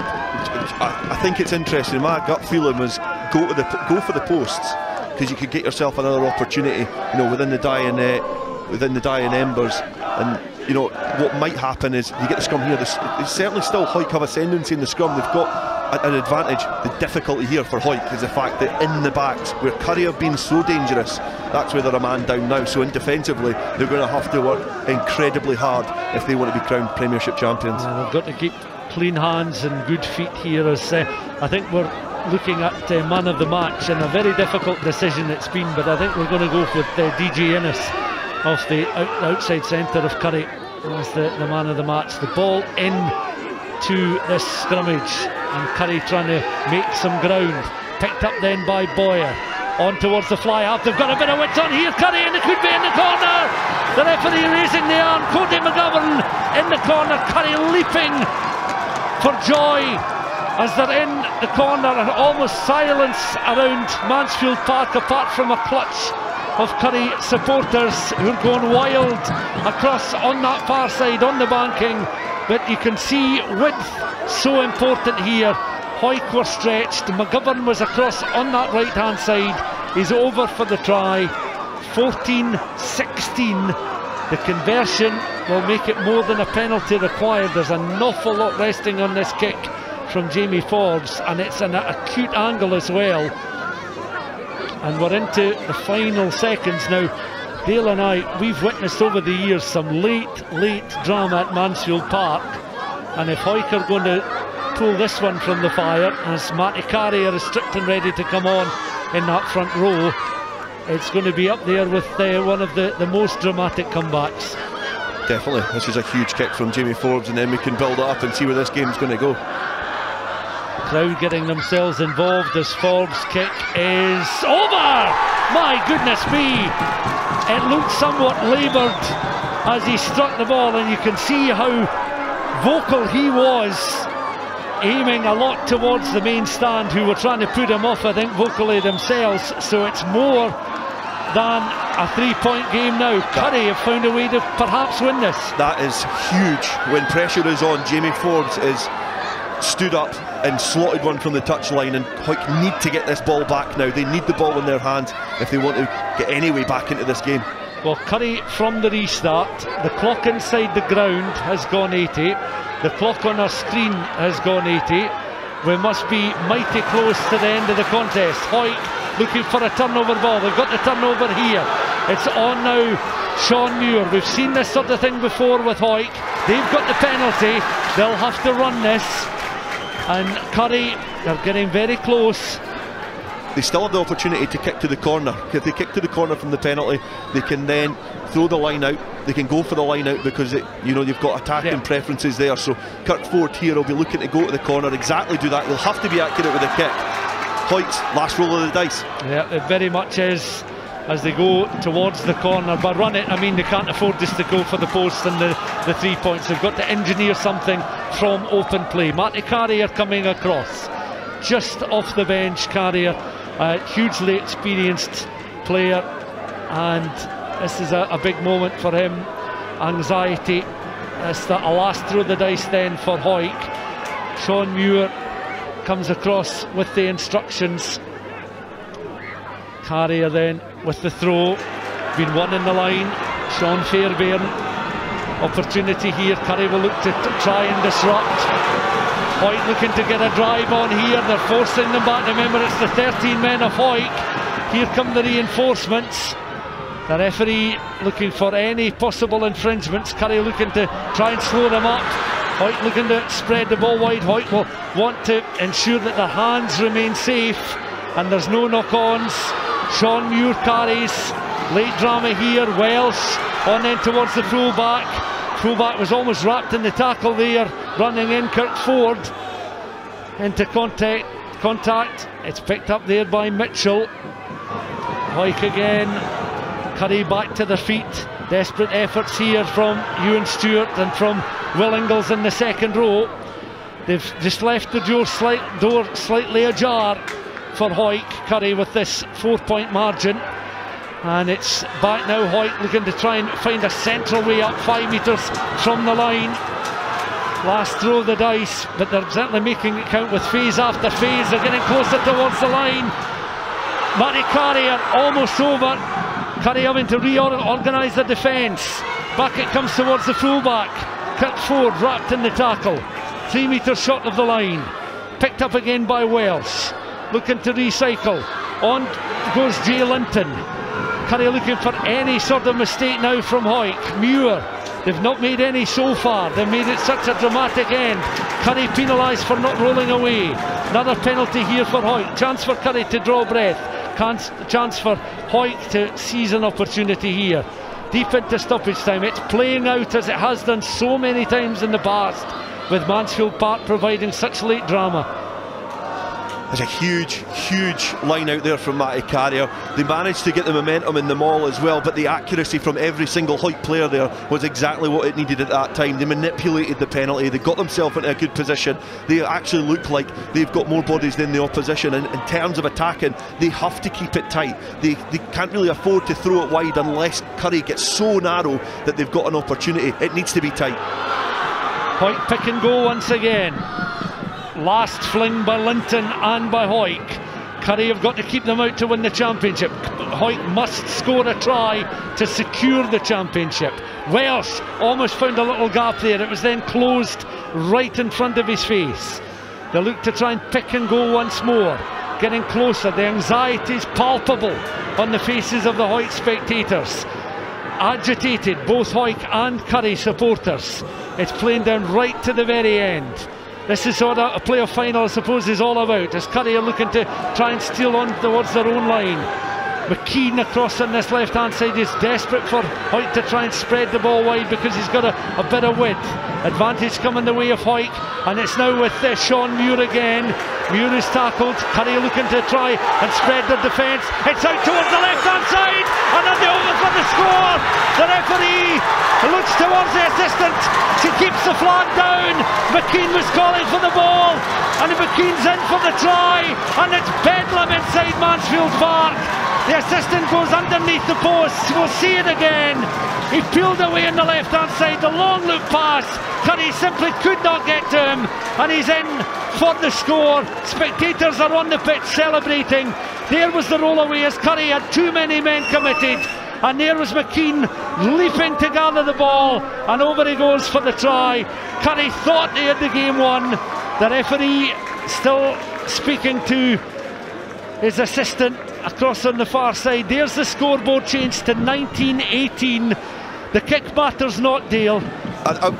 Ethan Riley was my second guy. I didn't think he'd done enough in the second half in terms of winning man of the match, but that pass has won the final for Hawick. I said they had to keep it tight. They kept it tight. They kept it tight. They kept going round the corner, and Currie got far too narrow. They had the men advantage. They just got too narrow, allowed Ronan McKean space, and as you say, it matters not. This is all ceremonial now in terms of the conversion attempt from Kirkford out wide, stretch that lead, and Hawick, when that whistle goes, they will be Premiership champions. Yes, a 13th championship for Hawick, of course coming in different guises through the restructuring in 74 right through to 2002, and then of course the restructuring again in more recent times. That looks as if it's going to drift in and over. It has, and the referee blows for full time, and Hawick have engineered the victory by 21 points to 18. Currie will find this a very bitter pill to swallow, given they had opened up a 4-point advantage with just 2 minutes of the regulation 80 left to play. It's back-to-back Premiership defeats for Currie. It's a 13th championship for Hawick. It was in Currie's grasp, but they just could not close it out. And credit to the discipline of Sean Muir and his Hawick side, as Welsh, the replacement scrum half, goes round the Currie players and offering a warm handshake and some words of condolence. But 21-18 is the scoreline. And Dale, well, we mentioned you and I have been down at Mansfield Park over the years and watched some drama, but this was high stakes drama this afternoon. Yeah, it was brilliant. A little word for Kirkford there, by the way, because after the celebrations all the Hawick players were in their own half celebrating together. Kirkford has pretty much shook every single Currie player's hand after that victory. You know, that's great class from that fullback who got the end of that game. But in terms of drama, in terms of what we've witnessed together over the years, Stuart, the games that we've been to witness, you know, last minute wins, last minute defeats for Hawick, this has to be up there with the best, if not the best, you know, advert for club rugby. a team down to 13 men, hadn't played well throughout the game, still found the way to win in the end. And that's what champions do. Champions win when they don't play well. And well done to Currie, because they've came down here backs against the wall after what they've been through this season in terms of facing Hawick. They had a free swing at it, the pressure was completely off them, and they were almost Premiership champions, but it just happens the history books are going to show that Currie have been defeated in the playoff final 2 years in a row, and it is Hawick this year that the Premiership champions. Yeah, a mighty close affair. I think a lot of people felt that with Hawick having home advantage and 2 emphatic wins, that they would be able to do something similar again. But you see, this was the Ian Sim try inside the early stages of the first half. A well constructed try. Greg Canny with the pass on towards the player of the match, DJ Innes, and then in towards Ian Sim, and he was over for a score. Currie at one stage had opened up I think an 11-3 lead in that first half as well, and Hawick though were able to reply on the stroke of half time. Fraser Rennick scoring to bring the game back to a 3-point match before we started the second period. Yeah, and that was a big score. You know, at the end of both halves, Hawick have scored, you know, points essentially. It was 12 points, but that's been the 12 points which have got them over the line, and you know, it's been huge, and especially coming out in the second half, getting that penalty from Kirk Ford kind of got the momentum going in the second half. That took it to 14 points to 11, and from then they clung on for another, what was it, 34 minutes until Currie eventually did this. And of course at this stage down to 13 men. Brunton on a yellow card, Dalton Redpath 2 yellows, a red. The ball, you can see, worked its way out towards Cody McGovern, and McGovern was in the corner. Now that had Currie back in front. The conversion was going to be so important, and my goodness me, they landed it 18-14 at that stage. Yeah, it was a brilliant kick from Jamie Forbes from the touchline, and you thought that, you know, Hawick weren't going to score that try. They just couldn't have it in them to, you know, get themselves back up again. 13 men. But this is what happened. Welsh changed the game when he came on the second half, and Riley, who was definitely Hawick's man of the match, managed to feed Ronan McKean on the sideline, and he went in for a score. All the, you know, the wingers getting in on it, but that's a, you know, a great way to end what has been an enthralling season. Hawick have been head and shoulders above everybody, but they had to do it the hard way. They were made to work right to the end by Currie to win that final. So many spectators just congratulating the Hawick players, commiserating with any of the Currie players that are still down there. You'll get to see the trophy. It's now on the Scottish Rugby plinth.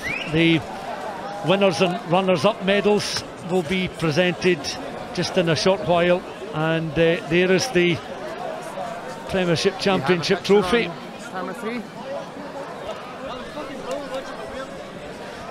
And you know, that's a great thing as well, a point that the club captain Matty Carriers came off the bench, and I think he made a huge impact in terms of the accuracy of that line out. To play for, you know, it could potentially be one of his last games for the club, and he was over on that 5 metre line, hits the line out, and it was there that Hawick started to build that pressure. And it's just, in terms of the intricacies of that game, it's a huge involvement from the bench for Hawick. Carrier coming on and hitting that line out, the involvement of Welsh, and now, you know, Hawick are able to find themselves as the elite club in Scottish club rugby, a place that they've not been for a couple of decades now. Yeah, they'll certainly enjoy taking the silverware. It's got that sort of old-fashioned look to it, the trophy. No lid to it, but so no chance for that to disappear. But I can see with the microphone, Ian Landels will be a proud man this evening. He'll probably be announcing the Currie players to come up to receive their Premiership Championship final runners-up medals. But understandably, given the efforts of both teams, but particularly of Hawick, they want to take just a few moments to be with family and friends before they receive the trophy. But it's a moment that they will thoroughly enjoy. Yeah, this is, you know, there's not a lot of times in your career that you get to win trophies. Like, you're always competing in leagues and you're competing in cups, and there's it's rare occasions that you're actually to be part of the lucky elite to get your hands on a trophy, and they're savouring it. You know, it's great to see all the Hawick people. If you go back to the effort to get this game on, the snow that we've had, the frost that we've had, you know, the community effort from everybody at Hawick to make sure this game can go ahead, they should be revelling in this moment. I think that, you know, it's going to be a a great day for Hawick as a rugby club, you know, to get themselves, to justify the way that they've gone through the season, get through the playoffs, win the final and to become champions. You know, it's a great community effort. We did talk about the two clubs before. Currie, you know, a club in the city that are a historic club, but they attract players to them. Hawick have to work hard to retain their homegrown talent, and they've done exactly that, and that will just feed into this community, you know, the community spirit and the feeling of achievement that they're going to feel in Hawick just now. And you can see a board on the pitch. They've obviously had a certain amount of confidence in Hawick because they've made up their own champions board that by size dwarfs the Scottish Rugby Union Tennent's branded Premiership winners board. So they've obviously gone to a local printers with a lot of confidence. I'm sure they've got Currie on the other side though. I think if you flip that over, I'm sure they hedged their bets. May well be the case. And credit as well to the Currie spectators. Many of them made it a very enjoyable and memorable occasion. But you can see how disappointed the Currie players are.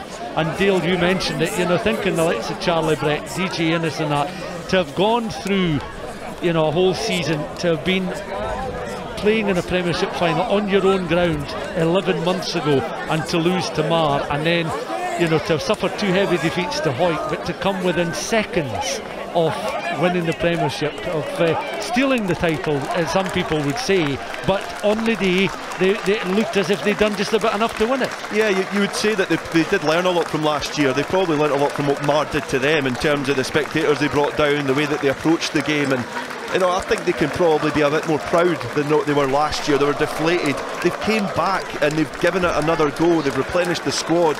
They've just not been able to get over the line. It's been harder this time because they've had to travel away from home against what has been the best team in Scottish club rugby, without a doubt. You can't even argue the case, but they almost won it. If it wasn't for the last minute of the game, that last pass, that last try, they'd be Premiership champions. We'd be watching the boys in green going up there and picking up the runners-up medals, but just the way that sport goes, it just happens to be Currie that come on in the wrong end of a defeat.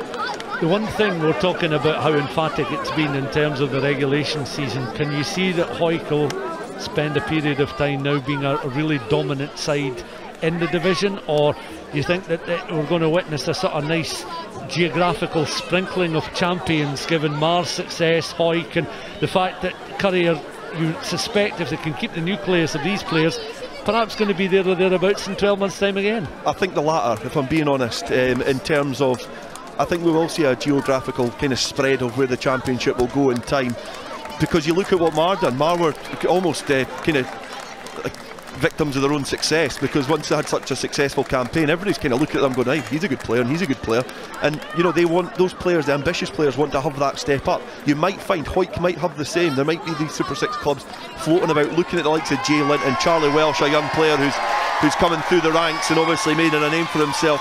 Andrew Mitchell as well, he's been a brilliant player. They might want another shot at this, so that's what Super 6 does. It allows the development pathway for these players to go through, and it might just be that some of these Hawick players might want to stab at it. Yeah, well, since the last top flight domestic championship back in 2002, Hawick of course have had a period out with the top flight. They reached the cup final, but on that occasion were beaten by Boroughmuir back in 2015. But as we mentioned, the league reconstruction, introduction of Super 6 has certainly helped elevate Hawick back towards the upper echelons of club rugby in Scotland, and this afternoon is their day. They're once again crowned club champions. It will be a 13th trophy in the recent reconstruction of the leagues, and they will take every moment after receiving their winners' medals to receive the trophy and just enjoy this particular moment, because apart from I think one or two of these players that will have experienced maybe border league success, it's really been success on the 7th circuit for these players, so it's a unique moment. Yeah, definitely. You know, they won their 50th border league last year, and one of the players there, Matty Carrier, who captained the side that day, was able to lift it. Sean Muir has been a great playing captain for the team. Obviously both players going up together to lift this, and this is a great occasion for them. And they'll just take a few moments, ready themselves, and there's the championship. Hawick lifting the trophy. The champagne has been on ice. it was almost taken off ice and put back in the cupboard when Cody McGovern scampered in the corner in the final 2 minutes to give Currie the lead. With that conversion added and Hawick having to claw back a 4-point deficit with 13 men on the park, but somehow they found a way, and the time was certainly allowed by the referee for Hawick to go again. And Dale, you have to say that all credit to them, because this win, I suppose, summed up in a word today's performance is character. Definitely, you know, I think that they've shown that, and I've been speaking to people before the game about how Hawick have got here, and they played well and put the teams round about them really to the sword and had emphatic victories, but sometimes they've struggled against GHA and they've struggled against the teams at the bottom of the league. Bearing in mind they drew against Selkirk as well. They've had times where they've had to really pull themselves through, and I think you're right, it's the character that has brought them through in the end. And you know, I just watched Ronan McKean, he left the trophy there, and I do remember the last time that Hawick had notable success on the domestic front was the BT Cup final years and years ago, and it was Nicky Walker, who was obviously a young Hawick winger at the time, scored an extra time to beat Glasgow Hawks. And you know, it's those sort of moments that stay with you as a club and breed success, and you can see all the youngsters as well onto the pitch celebrating with what are their local heroes. So it's a huge moment for Hawick, those players and everybody involved with the club. Well, congratulations to Hawick, commiserations to Currie Chieftains. It certainly was a nerve-wracking end to the contest, and both sides certainly this afternoon at times bringing their A game, but bringing full commitment to the cause, and Hawick having finished top of the pile at the regulation season, leaving it very late, but doing enough to win the championship. And the celebrations will begin in this part of the Borders this evening. Congratulations to Hawick, commiserations to Currie, and thank you very much for your company this afternoon. Hawick are this season's Tennent's Premiership winners.